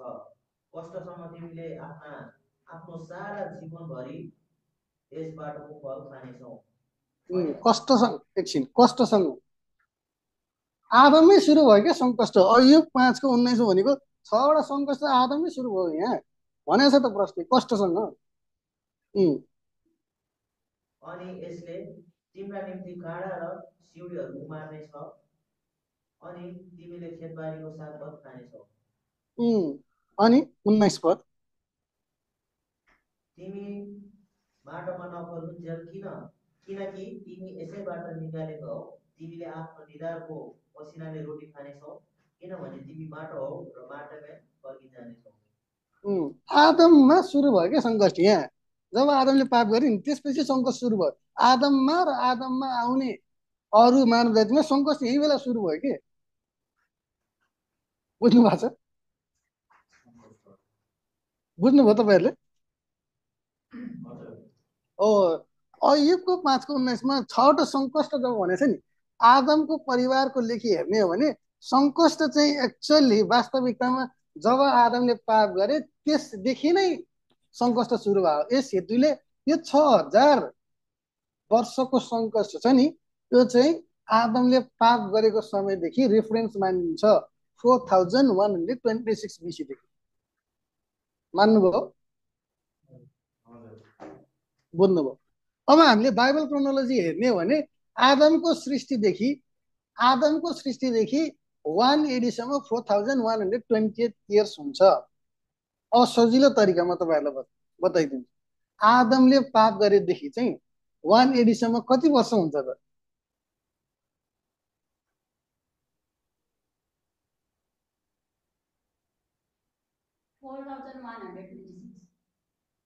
4126 इयर्स हुन्छ हो।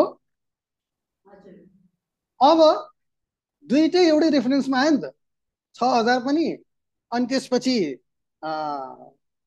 आदमको पाप गरेदेखि 1 AD सम्म त एउटै समय आयो नि त। अब 6000बाट सिधै एकैचोटि 4126 घटाइदिनु त, एउटै रेफरेन्सबाट मान्यो नि त हामी, होइन र? अब घटाउनु त। 1874 सिधै यसले 1874 AD-मा ल्याउँछ।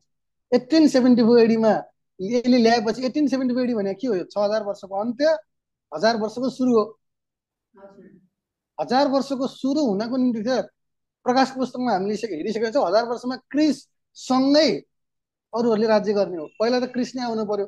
यसरी 1874 AD-मा केले के सङ्केत गर्छ भन्दाखेरि 1874 AD-मा येशू क्रिस्टको दोस्रो प्रेजेन्स भएको हो भन्ने कुरा यो अयुबको पुस्तक र त्यसलाई टाइम क्रोनोलोजीसँग हेर्दाखेरि यसरी हामीले पत्ता लगाउन सक्छौँ।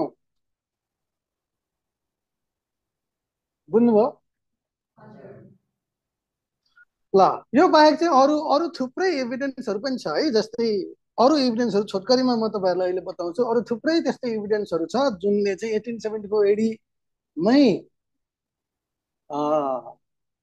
येशू क्रिस्टको दोस्रो आगमन भयो भन्ने कुरा चाहिँ जनाउँछ। जस्तै यूहन्ना 7 को 2 र 37 पद पढ्दिनु त।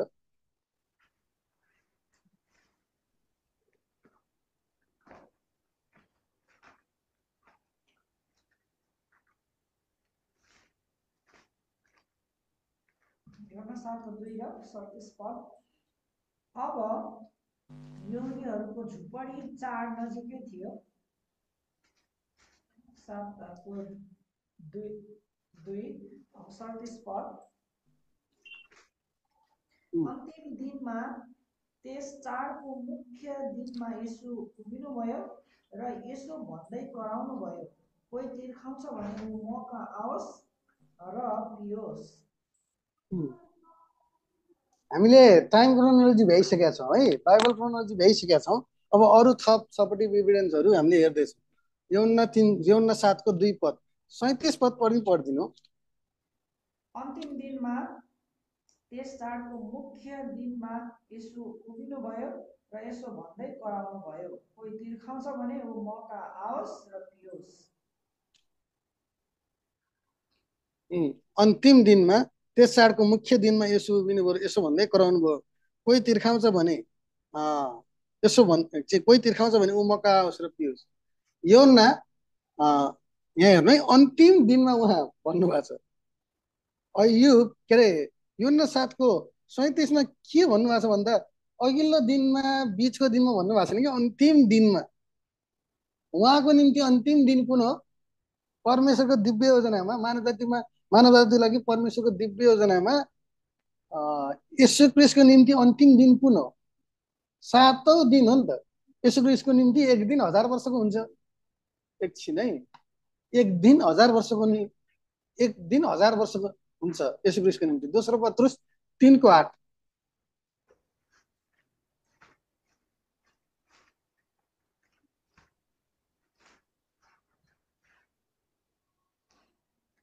तर प्रियहरू, यस एउटा कुराको विषयमा अजान नरहौ, प्रभुका निम्ति एक दिन 1000 वर्ष जस्तो र 1000 वर्ष एक दिन जस्तो हो। उहाँको निम्ति एक दिन 1000 वर्षको। अनि यूहन्ना 7 को 37 मा उहाँले भन्नुभएको छ अन्तिम दिन झुपडी चाड 7 दिनको हुन्थ्यो। लेवी 23:36 पद, लेवी 23:36 पद। झुपडी चाड कति दिनको हुन्थ्यो हेरौँ है, त्यहाँ लेवी 23:36 पद।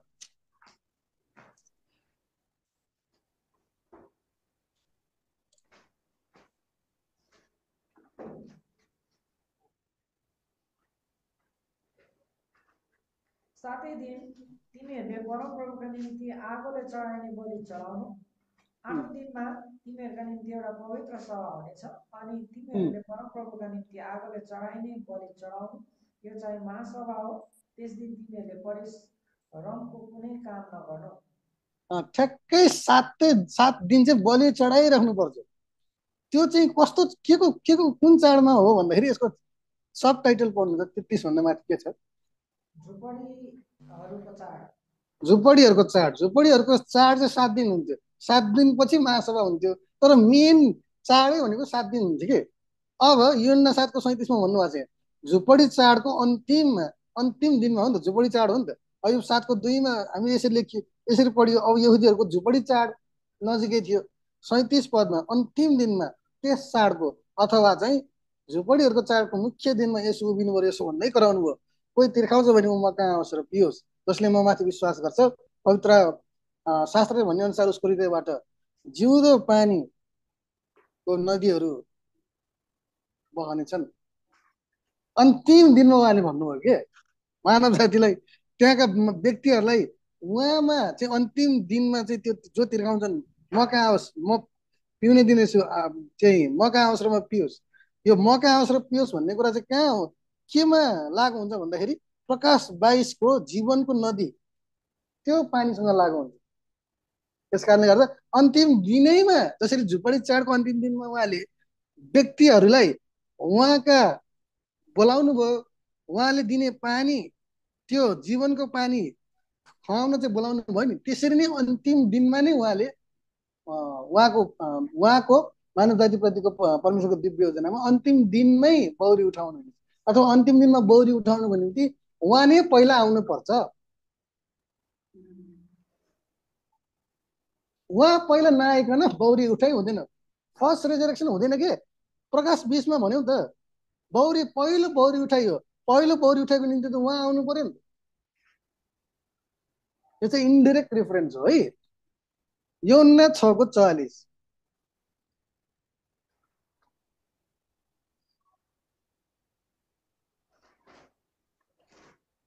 यूहन्ना 6 को 44।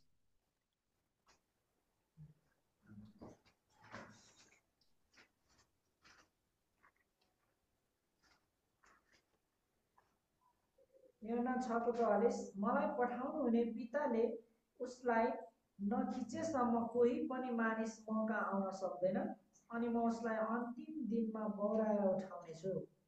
यहाँ पनि भनिएको छ अन्तिम दिनमा। उहाँले भन्नु भएन कि म पहिलो दिनमा, दोस्रो दिनमा, तेस्रो दिनमा, त्यो भन्नु भएन। अन्तिम दिनमै उहाँले पर्टिकुलरली तोकेर भन्नुभएको छ अन्तिम दिनमै म उहाँलाई मानव जातिलाई पौराउँछु।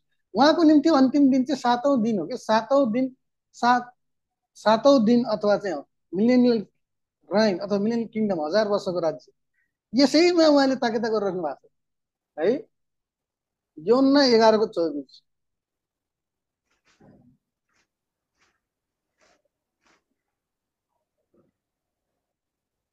योना 11:24 मार्थाले उहाँलाई भनिन् म जान्दछु अन्तिम दिनमा बौरी उठाइमा उनी बौरेर उठ्नेछन्।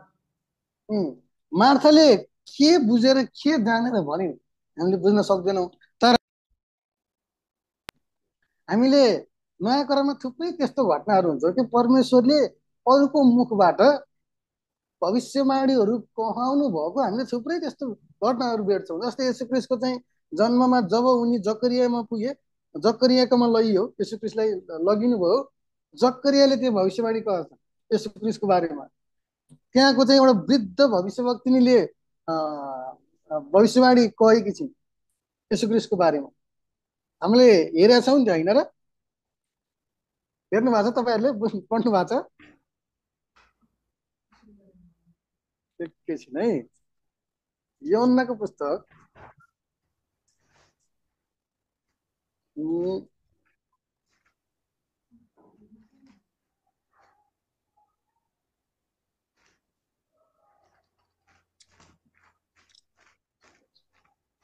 योना होइन,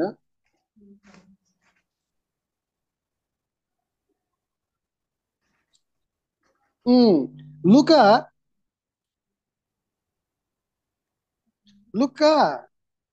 एकको 76 लुका 1:76 पढ्दिनु त। अनि हे बालक तिमी परमप्रधानको भविष्यवक्ता भनिनेछौ किनकि उहाँका बाटाहरू तयार पार्न तिमी परमप्रभुको अघि अघि जानेछौ। जकरियालाई त के थाहा र?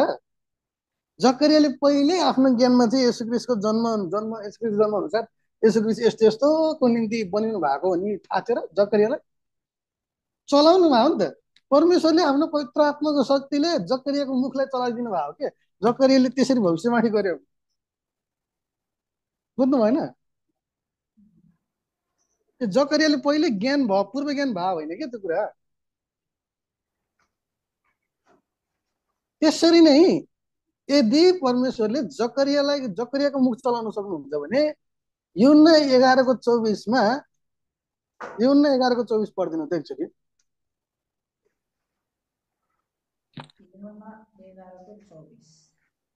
योना 11:24 मार्थाले उहाँलाई भनिन् म जान्दछु अन्तिम दिनमा बौरी उठाइमा उनी बौरेर उठ्नेछन्।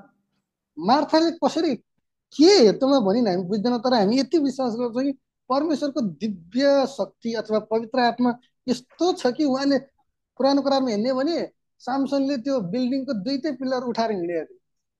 अचम्मको चाहिँ शक्ति काम, उहाँको दिव्य शक्ति पवित्र आत्माद्वारा हुन्छ के। हामीले पहिल्यैदेखि नै पुरानो करारको घटनादेखि नै हामीले थुप्रै त्यस्ता घटनाहरू पाउँछौँ। यहाँ चाहिँ मरियमको मुखलाई पनि चलाइदिनु भयो कि पवित्र आत्माले प्रेरित गर्नुभयो। अन्तिम दिनमा बौरी उठाए जब मार्थाले यो कुरा भनिन्, उनले जानी बुझिकन भने होइन कि यो कुरा, आफैले जानेर पूर्व ज्ञानले। पहिल्यै मार्थाले चाहिँ यसरी 7वटा हजार वर्ष हुन्छ, अन्तिम 7,000मा चाहिँ परमेश्वर आउनुहुन्छ, उहाँको चाहिँ आगमन दोस्रो प्रेजेन्स भएपछि बौरी उठाइ हुन्छ, फर्स्ट रेजरेक्सन हुन्छ भनेर मार्थाले बुझेकी थिएनन्। त्यो कुरा हामी भन्न सक्छौँ। मार्थाले बुझेको भए त मार्थालाई नै एउटा कुनै किताब लेखाउन सक्नुहुन्थ्यो नि त। यौन्नाको पालासम्म यौन्ना पद्मस डाँडामा किन एक्लिनु पर्थ्यो? मार्थाले नै लेख्थिन् होला नि त त्यो किताब। मार्थाले चलाउनु भयो। यो चाहिँ भविष्यवाणी हो के। अनि मार्थाले पनि भन्छन् अन्तिम दिनमा बौरी उठाइमा चाहिँ मेरो भाइ लाजरस बौरी उठाइने छ। अन्तिम दिनमा मार्थाले पनि यस्तो क्या छिन् अन्तिम दिनमा। अब यसु क्रिस्टको निम्ति मार्थाले यसु क्रिस्टलाई भन्यो अन्तिम दिन यसु क्रिस्टको निम्ति कुन हो त? 1000 वर्षको 7औं दिन हो। बौरी उठाइनको निम्ति पहिला उहाँ आफै आउनु पर्यो नि है। यसले पनि इन्डिरेक्टली यो 7औं दिनलाई रेफर गर्छ। यौना 12:48 यौना 12:48 मुनाले पढ्दिनु यौना 12:48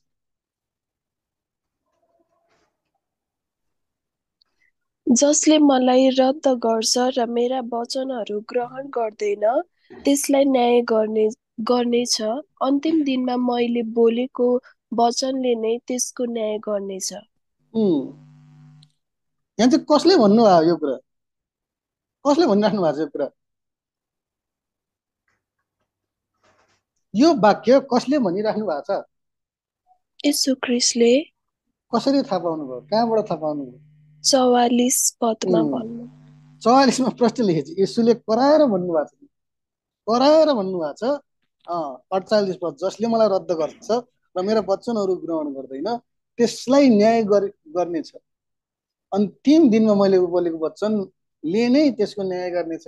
जजमेन्ट डेको बारेमा भनिएको छ। अन्तिम दिनमा उहाँले पार्टिकुलरली उहाँको निम्ति अन्तिम दिन यही 7औं दिन अथवा 1000 वर्ष हो कि 7औं 1000 वर्ष। योभन्दा अगाडि 6000 वर्षमा त शैतानलाई राज्य गर्न दिएको छ। उहाँले न्याय गर्ने भनेपछि यही अन्तिम दिनमा हो के। न्याय गर्नको निम्ति त उहाँ पहिला उपस्थित हुनु पर्यो नि त। उहाँको प्रेजेन्स छ र पो न्याय हुन्छ त।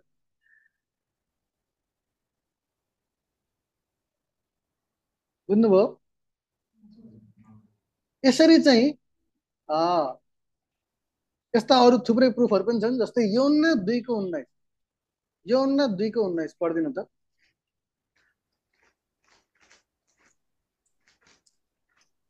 मुनाले नै पढ्दिनु यौना 2:19।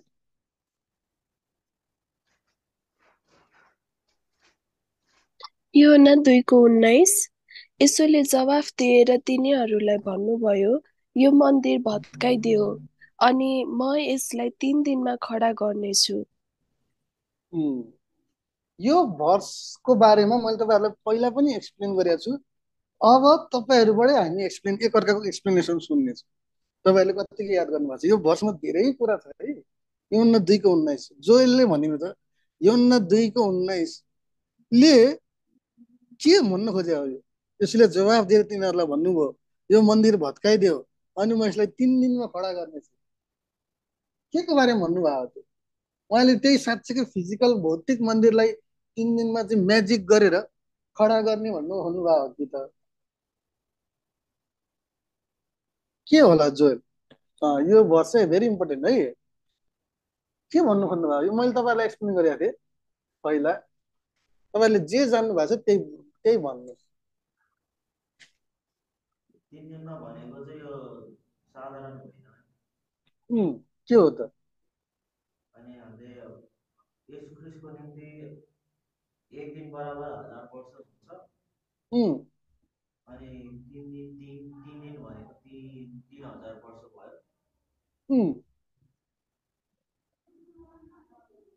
अनि के भयो? 3000 वर्ष भयो अनि के भयो?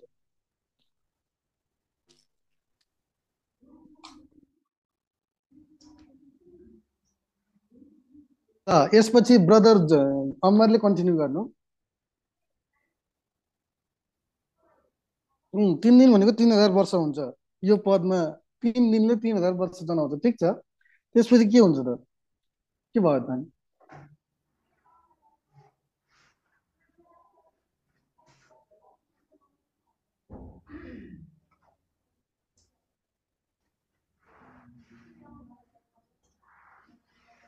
यो चाहिँ मानव जातिको विषयमा भनेको। मानव जातिको विषयमा भनिएको हजुर। मानव जातिको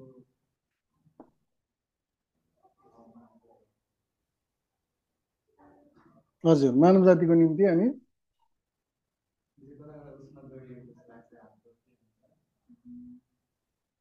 कसरी जोडिन्छ त?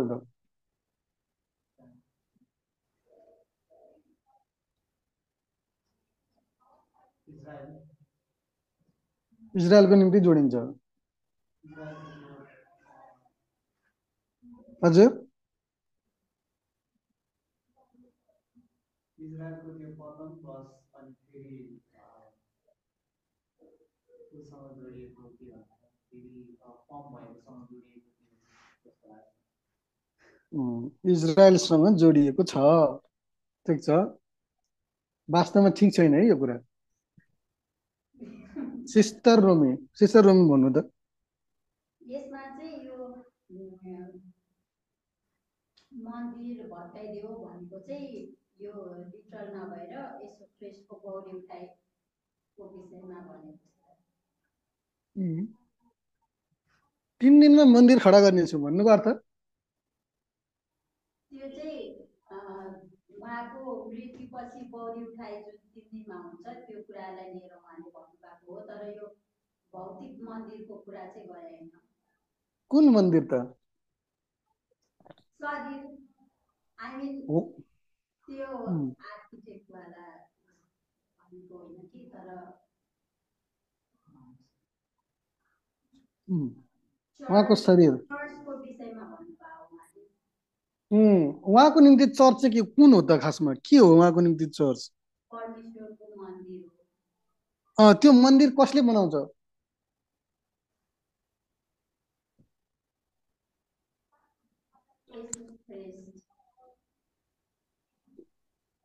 कुरा अझै ठेट कुरै आएन है, ठेट कुरै जोडिएन। सिस्टर मुनाले भन्नु त यो 3 दिनमा म मन्दिर खडा गर्नेछु, के भन्नु भन्ने भयो? यो चाहिँ चर्चको बौरी उठाइसँग 1,44,000 को बौरी उठाइसँग रिलेटेड छ। अनि यीशु ख्रीष्टको आगमन पश्चात चाहिँ त्यो हुने त्यो बौरी उठाइसँग रिलेटेड। उहाँले चाहिँ यीशु ख्रीष्टको कालखण्डमा कस्तो भएको थियो भन्दा उहाँले पछि हुने कुराहरू नि भविष्यका कुराहरू चाहिँ त्यो बेलामा उहाँको अगाडि भएका लिटरल चिजहरूलाई जोडेरै भन्नुहुन्थ्यो कि। त्यो बेलामा यो सर्कमस्टेन्सेसमा उहाँको अगाडि मन्दिर देखाइएछ नि त, मन्दिर फिजिकल मन्दिर देखाइएछ नि त। त्यो मन्दिरलाई जोडेर उहाँले अरू कुनै लार्जर कुराहरू भन्नुभएको छ कि। उहाँको निम्ति मन्दिर भनेको उहाँकै शरीर अथवा 1,44,000 हो। यो कुरा कहाँ छ भन्दा पहिलो कोरिन्थी 3:16-17 पढिदिनु छ। पहिलो कोरिन्थी 3:16-17।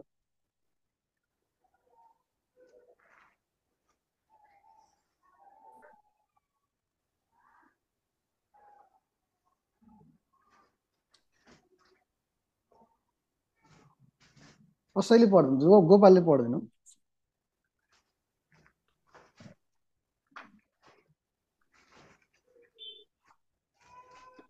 पहिलो कोरिन्थी 3:16-17 तिमीहरू परमेश्वरको मन्दिर हौ।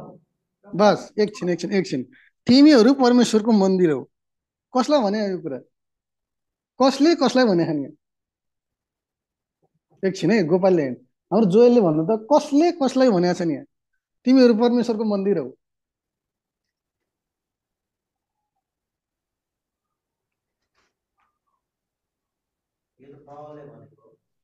कसलाई?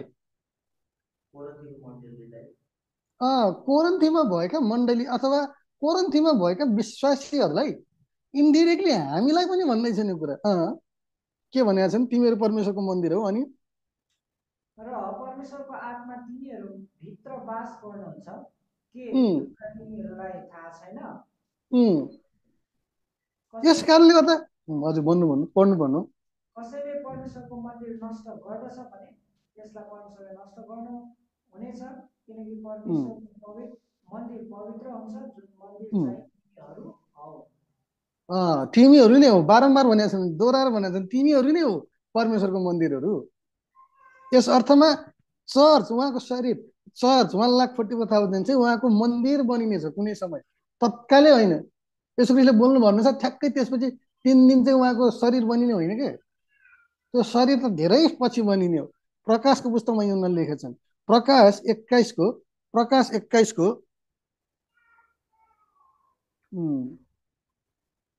13-14 पद पढिदिनु त।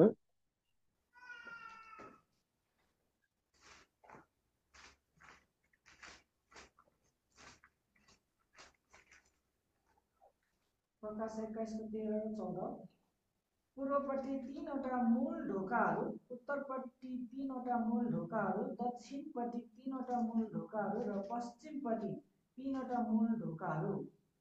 अनि त्यस सहरको पर्खालका 12वटा जगहरू थिए अनि तिनमा थोमाका 12 प्रेरितहरूका नामहरू लेखिएका थिए।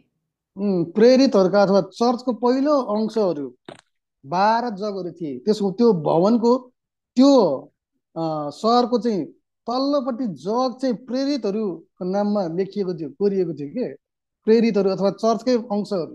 यस कारणले गर्दा मन्दिरले चाहिँ उहाँको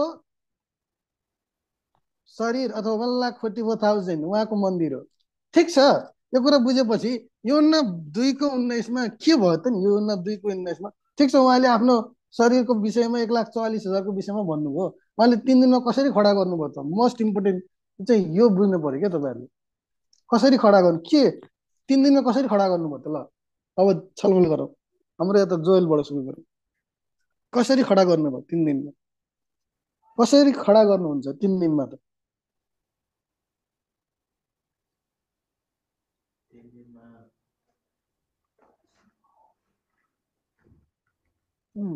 1 दिनमा हजुर।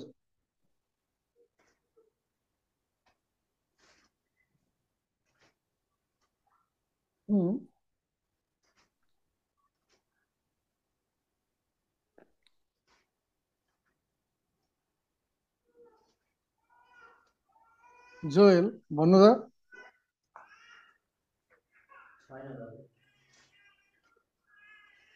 जे बुझ्नु भएको छ त्यो भन्नु।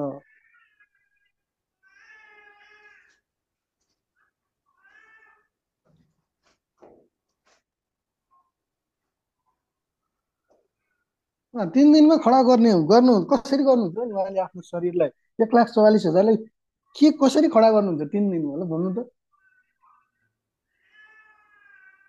जोएल, भन्नु।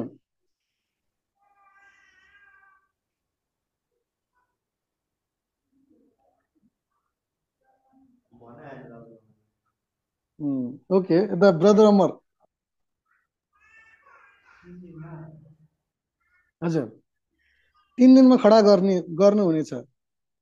3 दिनमा खडा गर्ने कसरी खडा गर्नुभयो? उहाँको उपस्थितिदेखि लिएर हजुरको 7,000 वर्षसम्म चाहिँ उहाँको 3 दिनमा चाहिँ उहाँले मन्दिर चाहिँ खडा गर्ने कुराहरू प्रोसेस चाहिँ त्यहाँनिर छ।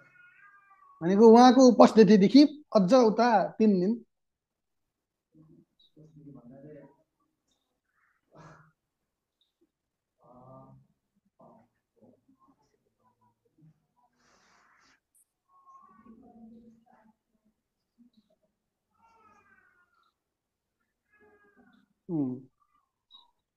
जस्तै 4,000 को अन्तिम वर्षदेखि 507।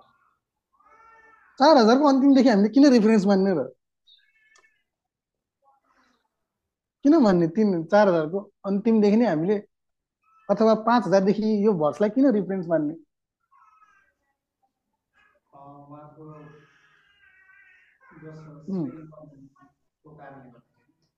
हजुर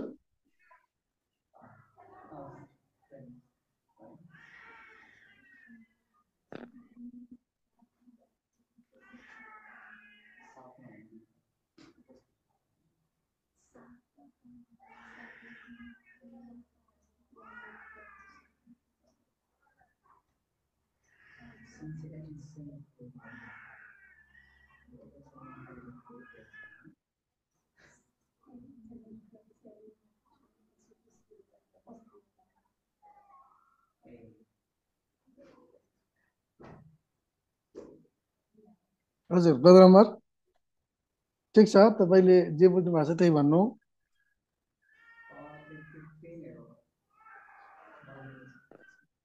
ओके ओके त सिस्टर रोमी मलाई त के आइआएर त ओके यता सिस्टर मुना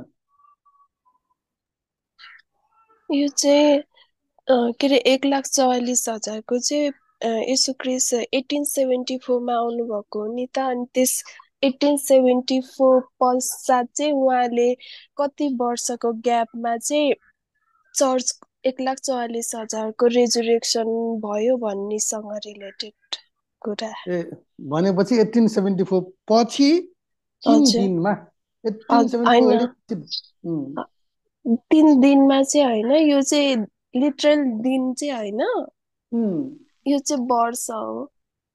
ए भन्नुको अर्थ किनभने ठिक छ वर्ष हो ल 3 दिन भनेको 3 वर्ष हो। हजुर ए भनेपछि 1874 पछि 3 वर्ष 1877 7 हजुर मा त्यस पश्चात भएको 1,44,000को जो चाहिँ डेथ भइसकेको, अनि त्यस पश्चात चाहिँ अब त्यो परिवर्तन हुने कुरासँग अलि रेजुरेक्सन हुनेसँग रिलेटेड। ए भनेपछि कहिले भयो त त्यो बितिसकेका प्रेरितहरूको रिजरेक्सन कहिले भयो त 1877बाट खासमा भएको चाहिँ 1878 मा हो। ए 1878 मा फर्स्ट रेजरेक्सन सुरु भयो होइन। तर यो हजुर वचनले त्यो कुरा भन्दैन क्या। यो कुराको यो वचनको धेरै गहिराइ छ। म तपाईँहरूलाई एकचोटि रिभाइज गरेछु, म दोस्रोचोटि रिभाइज गर्छु। तपाईँहरूले एकदम ध्यान दिएर यसलाई याद गर्नुहोस् है। यसु क्रिस्टले यहाँ फर्स्ट एडिनमा यो कुराहरू बोल्दै गर्नुहुँदा के उहाँले 3 दिन जब भन्नुहुन्छ, उहाँको दिमागमा दिन भनेको कति वर्ष अरे? 1000 वर्ष हो नि त, होइन होइन? उहाँले यो बोल्दै गर्नुहुँदा के त्यो उहाँको फर्स्ट एडभेन्ट कुन समय ताका भएको थियो? हाम्रो नर्मल क्यालकुलेसनमा पनि उहाँको बर्थ भनेको कहिले भएको थियो अरे? उहाँको बर्थ जन्म डिसेम्बर 25 होइन, उहाँको बर्थ कहिले भएको थियो ब्रदर जोएल?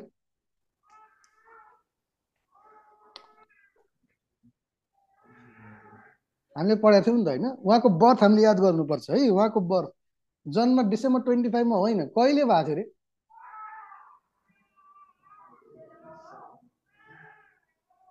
डेट भन्नुभयो हजुर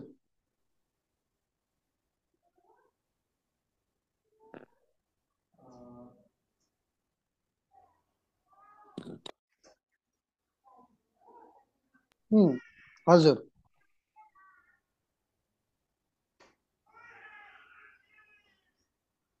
भन्नु त कहिले कुन सालमा उहाँको जन्म भएको थियो? खासमा कुन महिना कुन साल?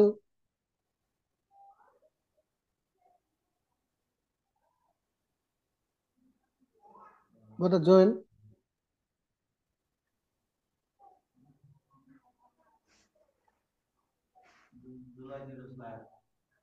ए जुलाईतिर कुन वर्षमा?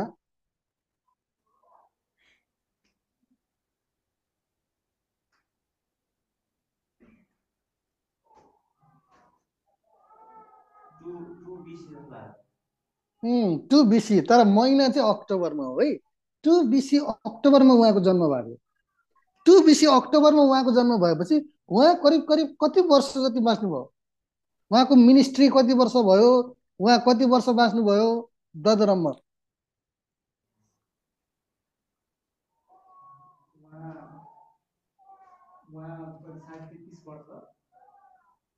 कति भन्नुभयो? 30 वर्ष त उहाँ 30 वर्षमा उहाँ इमर्स हुनुभयो। त्यसपछि 3.5 वर्ष उहाँको मिनिस्ट्री थियो, 3.5 वर्ष थप बाँच्नुभयो। भनेको करिब करिब 33.5 वर्ष उहाँको जीवनकालको समय हो नि त, 33.5 वर्ष होइन र? सेकेन्ड बिसीबाट 33.5 वर्ष तपाईँले जोड्नु भयो भने कति टाइम आइपुग्छ भन्नु त सिस्टर रोमी?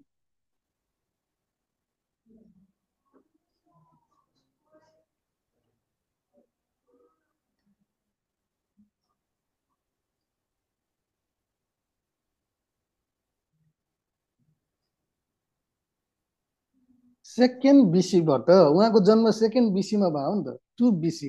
सेकेन्ड बिसीबाट 33 वर्ष अगाडि आउँदाखेरि कति कुन डेटमा कुन इयरमा आइपुग्छौँ हामी?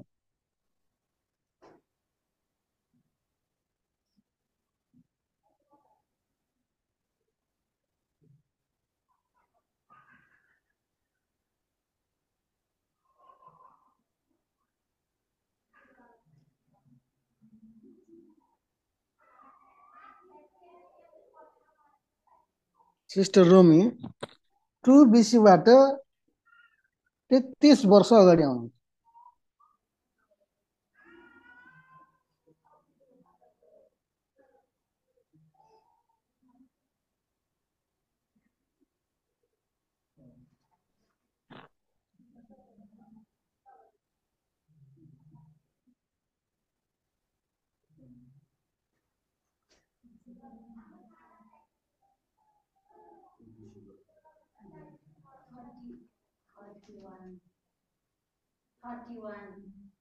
Thirty one AD.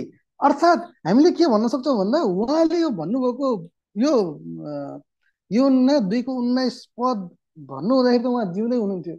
करिब करिब 30 देखि 33 एडी भित्रको बेलामा भन्नुभएको कुरा हो नि त्यो, होइन र? 29, 30, 31, 32 एडीतिर भन्नुभएको कुरा होइन हो नि, होइन र? त्यो बेलातिर भन्नुभएको नि त्यो, होइन? अब हेर्नु है, 29 to 33 एडी यो समयभित्र चाहिँ उहाँको दिनगन्तीमा कुन दिन पर्छ क्या त्यो हामीले थाहा पाउनुपर्छ। मैले तपाईँहरूलाई लेख्नु पनि भनेको थिएँ। अब हामी एक्सर्साइज गर्छौँ। 4126 BC-देखि उहाँको योजना, परमेश्वरको चाहिँ मानव जाति प्रतिको योजना सुरु भयो। 4126 BC-देखि सुरु भयो। 4126 BC-देखि सुरु भएपछि पहिलो 1000 वर्ष चाहिँ कुन डेटसम्म आइपुग्छ सिस्टर मुना?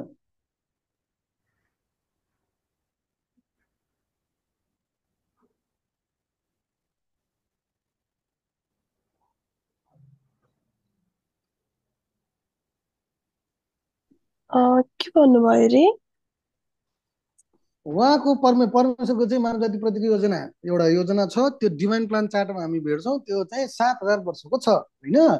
7000 वर्षमा 7000 वर्षहरूलाई हामीले हरेक अन्तिम 1000 वर्षको बारेमा हेर्नु छ भने, अगाडिको पनि हजार वर्ष गन्ने हो भने, गन्ती गर्न सुरु गर्ने हो भने फर्स्ट मिलेनियम अथवा पहिलो सहस्राब्दी चाहिँ 4126 BC-बाट सुरु गरेर कुन डेटसम्म आइपुग्छ?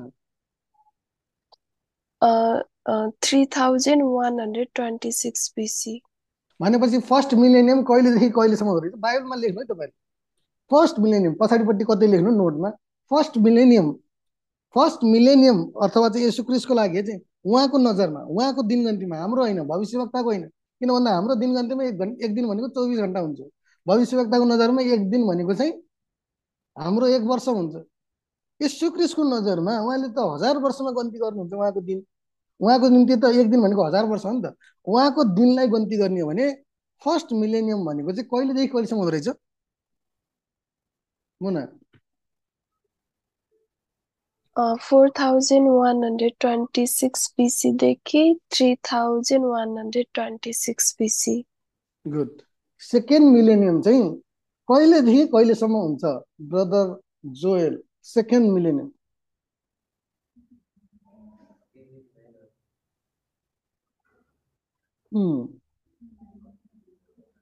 लास्टको कति भन्नुभएको थियो अघिको मान्छे?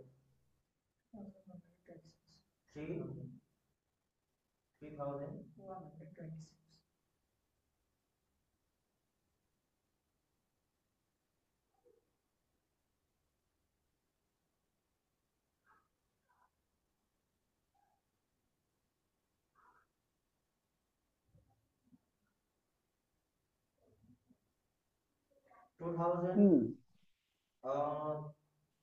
2326 to 2126 second millennium. 3000 कतिदेखि? 3126 to 2100 126 2126 3126 BC देखि 2126 BC सम्म सेकेन्ड मिलेनियम हुन्छ। थर्ड मिलेनियम कहिलेदेखि कहिलेसम्म हुन्छ ब्रदर अमर? थर्ड मिलेनियम तेस्रो हजार वर्ष अथवा उहाँको निम्ति तेस्रो दिन चाहिँ कहिलेदेखि कहिलेसम्म हुन्छ?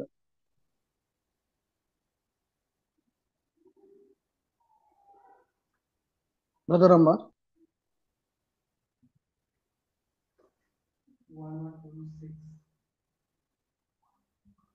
कहिलेदेखि कहिलेसम्म?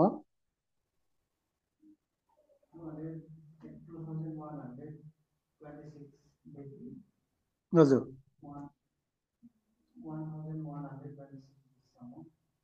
1126 BC सम्म है, BC।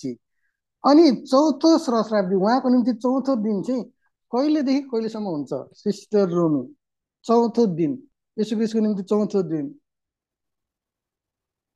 यो चाहिँ 1126 देखि 1000 को पर्दाखेरि चाहिँ 126 मात्रै 126 के त 1126 BC देखि 126 BC सम्म हुन्छ। तपाईले बाइबलमा पनि लेख्नु भएको छ भन्ने मैले आशा गरेको छु है, बाइबलमा पनि लेख्नु। अब पाँचौं दिन उहाँको निम्ति पाँचौं दिन अथवा फिफ्थ मिलेनियम अथवा 5000 वर्ष उहाँको निम्ति पाँचौं दिन कहिलेदेखि कहिलेसम्म हुन्छ सिस्टर मुना? 126 BC देखि 874 AD। 875 हुनुपर्छ है, 875 AD सम्म। ठिक छ। त्यसपछि सिक्स्थ मिलेनियम चाहिँ कहिलेदेखि कहिलेसम्म हुन्छ?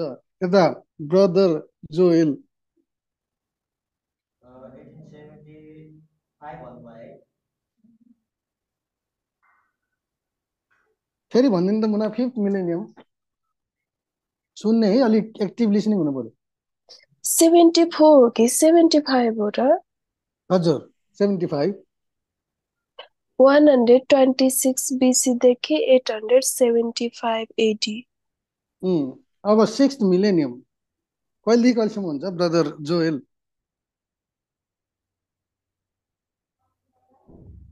अब त्यही 1875 to 1875 बाट सुरु हुन्छ सिक्स्थ मिलेनियम। 874 हो खास। ल ठिक छ, तपाईहरुले अहिले 874 भनिराख्नु भएको छ, खासमा 875 हुन्छ है। ल ठिक छ, 874 AD देखि कहिलेसम्म हुन्छ? 2874 तालमेलै मिलेन के, लिङ्कै मिलेन। छैटौं सहस्राब्दी मुनाले भनिराख्नु भएको छ, पाँचौं सहस्राब्दी चाहिँ 126 BC देखि 874 AD सम्म हुन्छ भनिराख्नु भएको छ। 874 मा अन्त्य भएपछि छैटौं दिन चाहिँ 874 बाटै सुरु हुनु पर्दैन?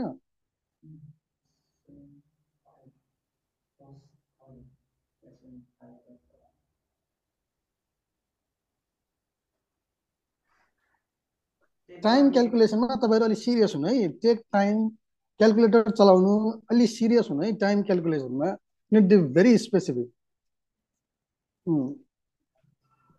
छैटौं दिन भन्नु त जोएल।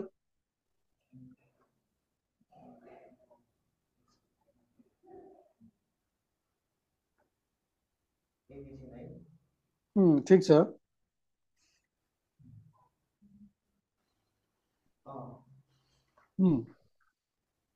875 to 1875 के त BC AD के चाहिँ 80 हो। एडी आइसकेको छ है। छैटौं मिलेनियम चाहिँ 875 AD देखि 1875 AD सम्म आयो। अब सातौं दिन उहाँको निम्ति सातौं दिन, यसो ख्रीष्टको निम्ति सातौं दिन चाहिँ कहिलेदेखि कहिलेसम्म हुन्छ ब्रदर अम्बर?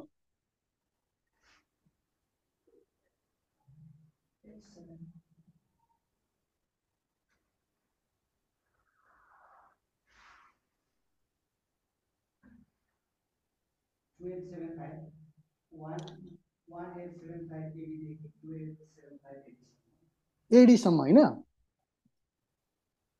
है, 1875 AD देखि 2875 AD सम्म हैन त हैन? अब यति तपाईँहरूले लेख्नु भइसकेको छ, म आशा गर्छु बाइबलमा कति लेख्नु भएको छ। ल ठिक छ।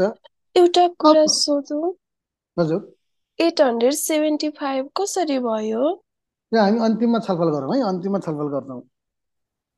ल अब यति लेखिसकेपछि यसो क्रिस्ट फेरि अब यो 2:19 हो, यो 2:19 मा उहाँले यो बोल्नुभएको कुरा हामीले हेरिसकेका छौँ। 29 एडीदेखि करिब करिब 33 एडीको बिचमा बोल्नुभयो।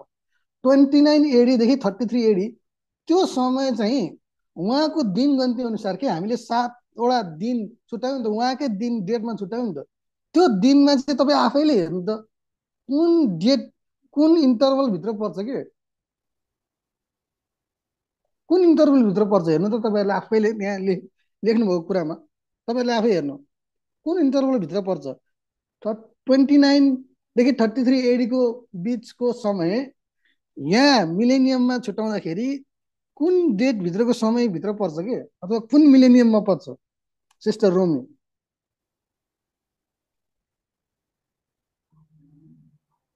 फेरि भन्नु त दाइ जी। यसो क्रिस्टले यो 2:19 चाहिँ ल एक्ज्याक्ट डेटै भनौँ, ल 32 एडीमा बोल्नुभयो है।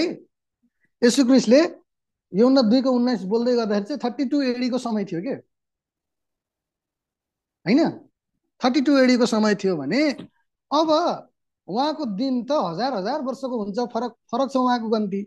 32 एडी चाहिँ उहाँको लागि 1000 वर्षको दिन गन्तीमा कुन मिलेनियममा पर्छ के, त्यो हेर्नु नि तपाईँले आफै बाइबलमा लेखेको हुन्छ कुन मिलेनियममा पर्छ उहाँको निम्ति। उहाँले बोल्नु भएको 32 एडीको कालखण्ड उहाँको निम्ति कुन दिन हो के, कुन दिन हो उहाँको निम्ति?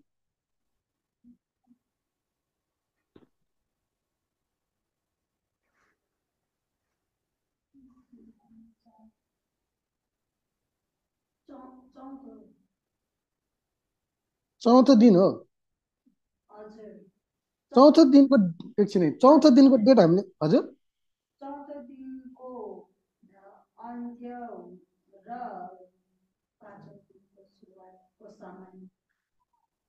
तपाईँले यो मैले फिगरमा देखाएको स्लाइड नहेर्नु, मैले तपाईँलाई भनिरहेको छु त्यहाँ तपाईँले त्यहाँ बाइबलमा मिलेनियम छुट्याउनु भएको छ, फर्स्ट मिलेनियम सेकेन्ड मिलेनियम, त्यहाँ हेर्नु 32 एडी कुन मिलेनियममा पर्छ कि तपाईँले आफै लेखेको कुरामा हेर्नु नि, त्यहाँ डेटको इन्टरभल दिएको छ। 32 एडी कुन इन्टरभलभित्र पर्छ त, कुन समय कालखण्डमा पर्छ हेर्नु नि, त्यहाँ कुन मिलेनियममा पर्छ।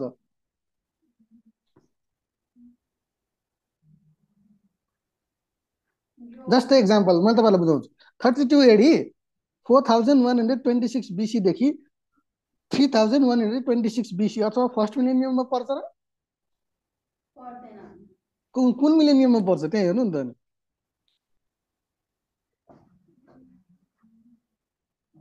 126 बिसीदेखि 875 एडीसम्म त्यो इन्टरभलमा पर्छ नि होइन? त्यो इन्टरभल चाहिँ कुन मिलेनियम हो त?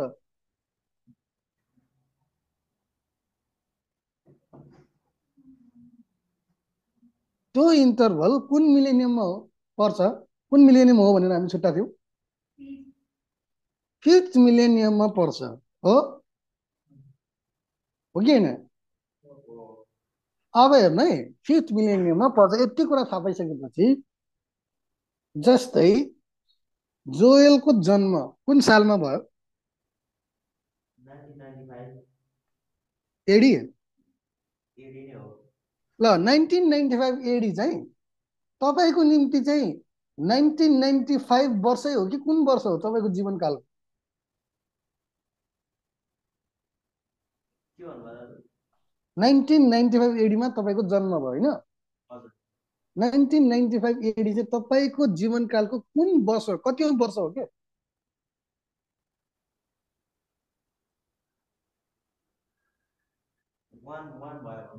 पहिलो वर्ष हो नि त होइन र?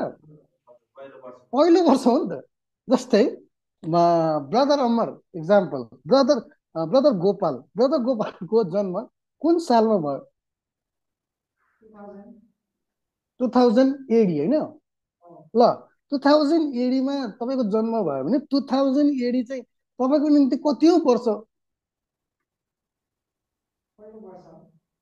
पहिलो वर्ष हो नि त, होइन र? अब हेर्नु है, पहिलो वर्ष हो भने उहाँले यो कुरा बोल्दै गर्नुहुँदा 5th मिलेनियममा बोल्नुभयो। 5th 5,000 वर्षमा बोल्नुभयो नि त, होइन र? हामीले पत्ता लगाइसक्यौँ नि त, होइन र? 5th मिलेनियममा बोल्नुभयो, 5th मिलेनियमको इन्टरभलमा बोल्नुभयो नि त्यो कुरा। किन भन्दा 5th मिलेनियमको इन्टरभलमै उहाँको फर्स्ट एडभेन्ट भएको थियो, 32 AD, 5th मिलेनियममा पर्छ हो। अनि 5th मिलेनियम उहाँको फर्स्ट एडभेन्ट भन्दा अगाडि उहाँ कहाँ हुनुहुन्थ्यो? यही पृथ्वीमा कुनै अदनको बगैँचातिर अथवा कतै हुनुहुन्थ्यो र उहाँ फर्स्ट एडभेन्ट भन्दा अगाडि कहाँ हुनुहुन्थ्यो के? सिस्टर मुना, फर्स्ट एडभेन्ट यस पृथ्वीमा मानव शरीरमा आउनुभन्दा अगाडि उहाँ कहाँ हुनुहुन्थ्यो? आउनुभन्दा अगाडि हजुर, हेभेनमा कुन नेचरमा हुनुहुन्थ्यो? स्पिरिचुअल स्पिरिचुअल नेचरको कुन कुन चाहिँ भनौँ न, डिभाइन नेचरमा हुनुहुन्थ्यो कि एन्जेलिक नेचरमा हुनुहुन्थ्यो कि? एन्जेलिक एन्जेलिक नेचरमा हुनुहुन्थ्यो। यस पृथ्वीमा मानव शरीरमा आउँदाखेरि उहाँको निम्ति चाहिँ आएको वर्ष चाहिँ, आएको समय पहिलो वर्ष हुन्छ नि त, होइन र? नयाँ ठाउँमा आउनु भएको नि त, उहाँ नयाँ ठाउँमा जन्मिनु भएको छ क्या, नयाँ जन्म भएको छ क्या, बुझ्नु भएन? नयाँ जन्म भएपछि 32 AD उहाँको निम्ति त 1 दिन 1000 वर्ष हो पहिल्यैदेखि नै। स्वर्गमा हुँदाखेरि पनि, यहाँ आउँदाखेरि पनि, पृथ्वीमा आउँदाखेरि पनि उहाँको गन्तीमा त सधैँ एकनासै हुन्छ। उहाँको निम्ति 1 दिन 1000 वर्ष हो भनेपछि यो 5th मिलेनियम जुन चाहिँ पृथ्वीमा आउनु भएको, नयाँ गरी जन्मनु भएको, मानव शरीरमा जन्मिनु भएको, यो 1000 वर्ष चाहिँ उहाँको निम्ति पहिलो दिन भएन? पहिलो दिन हो नि त उहाँको पृथ्वीमा आउनु भएको यो कालखण्ड त उहाँको निम्ति त पहिलो दिन हो के, बुझ्नु भएन? तपाईँ हामी जन्मिनुभन्दा अगाडि कहाँ थियौँ? कहाँ थियौँ थाहा छैन नि त, कहाँ थियौँ होइन? यस पृथ्वीमा जन्म लिएपछि, भूमिमा आएपछि जतिसुकै वर्ष बितोस् न, हाम्रो निम्ति त पहिलो दिन हो नि, होइन र? हो, त्यसरी नै 5th मिलेनियम चाहिँ यसु क्रिस्टको निम्ति यस पृथ्वीमा चाहिँ पहिलो दिन थियो के, बुझ्नुभयो? बुझ्नुभयो यति कुरा? उहाँको पृथ्वीमा आइसकेपछि 5th मिलेनियम पहिलो दिन। दोस्रो दिन चाहिँ कुन मिलेनियम हुन्छ त्यसपछि? हजुर, दोस्रो दिन चाहिँ 6th मिलेनियम हुन्छ। दिन उहाँको दिन चाहिँ 1000 वर्ष हो है। तेस्रो दिन चाहिँ कुन मिलेनियम हुन्छ त? 7th मिलेनियम हुन्छ। यति कुरा बुझिसकेपछि अब बल्ल यूहन्ना 2:19 लाई हामी फेरि पढाउँदैछौँ कि जो के अरे गोपाल पढ्छन्, यूहन्ना 2:19।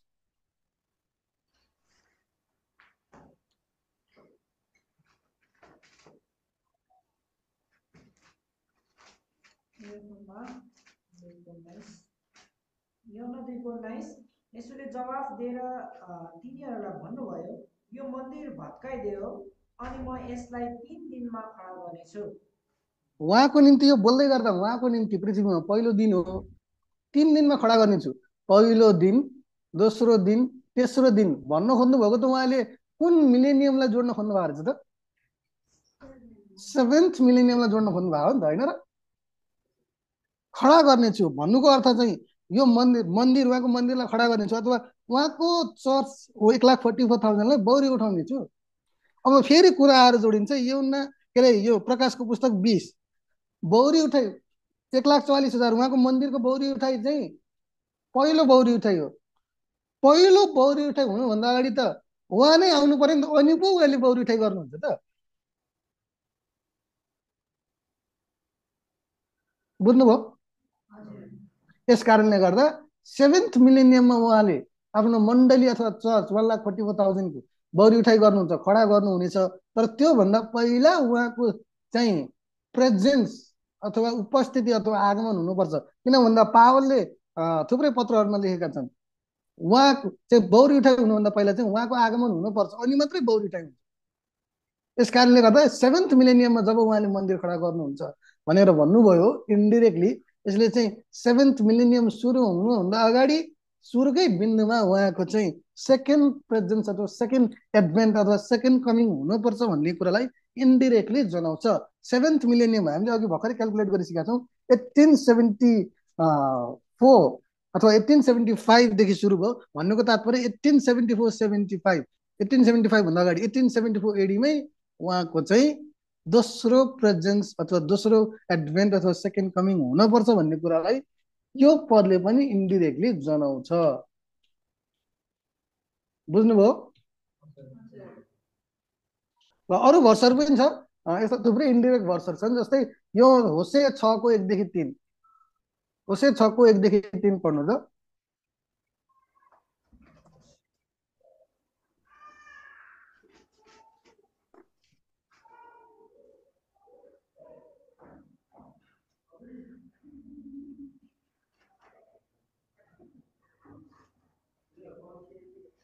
होसे 6 1 देखि 3।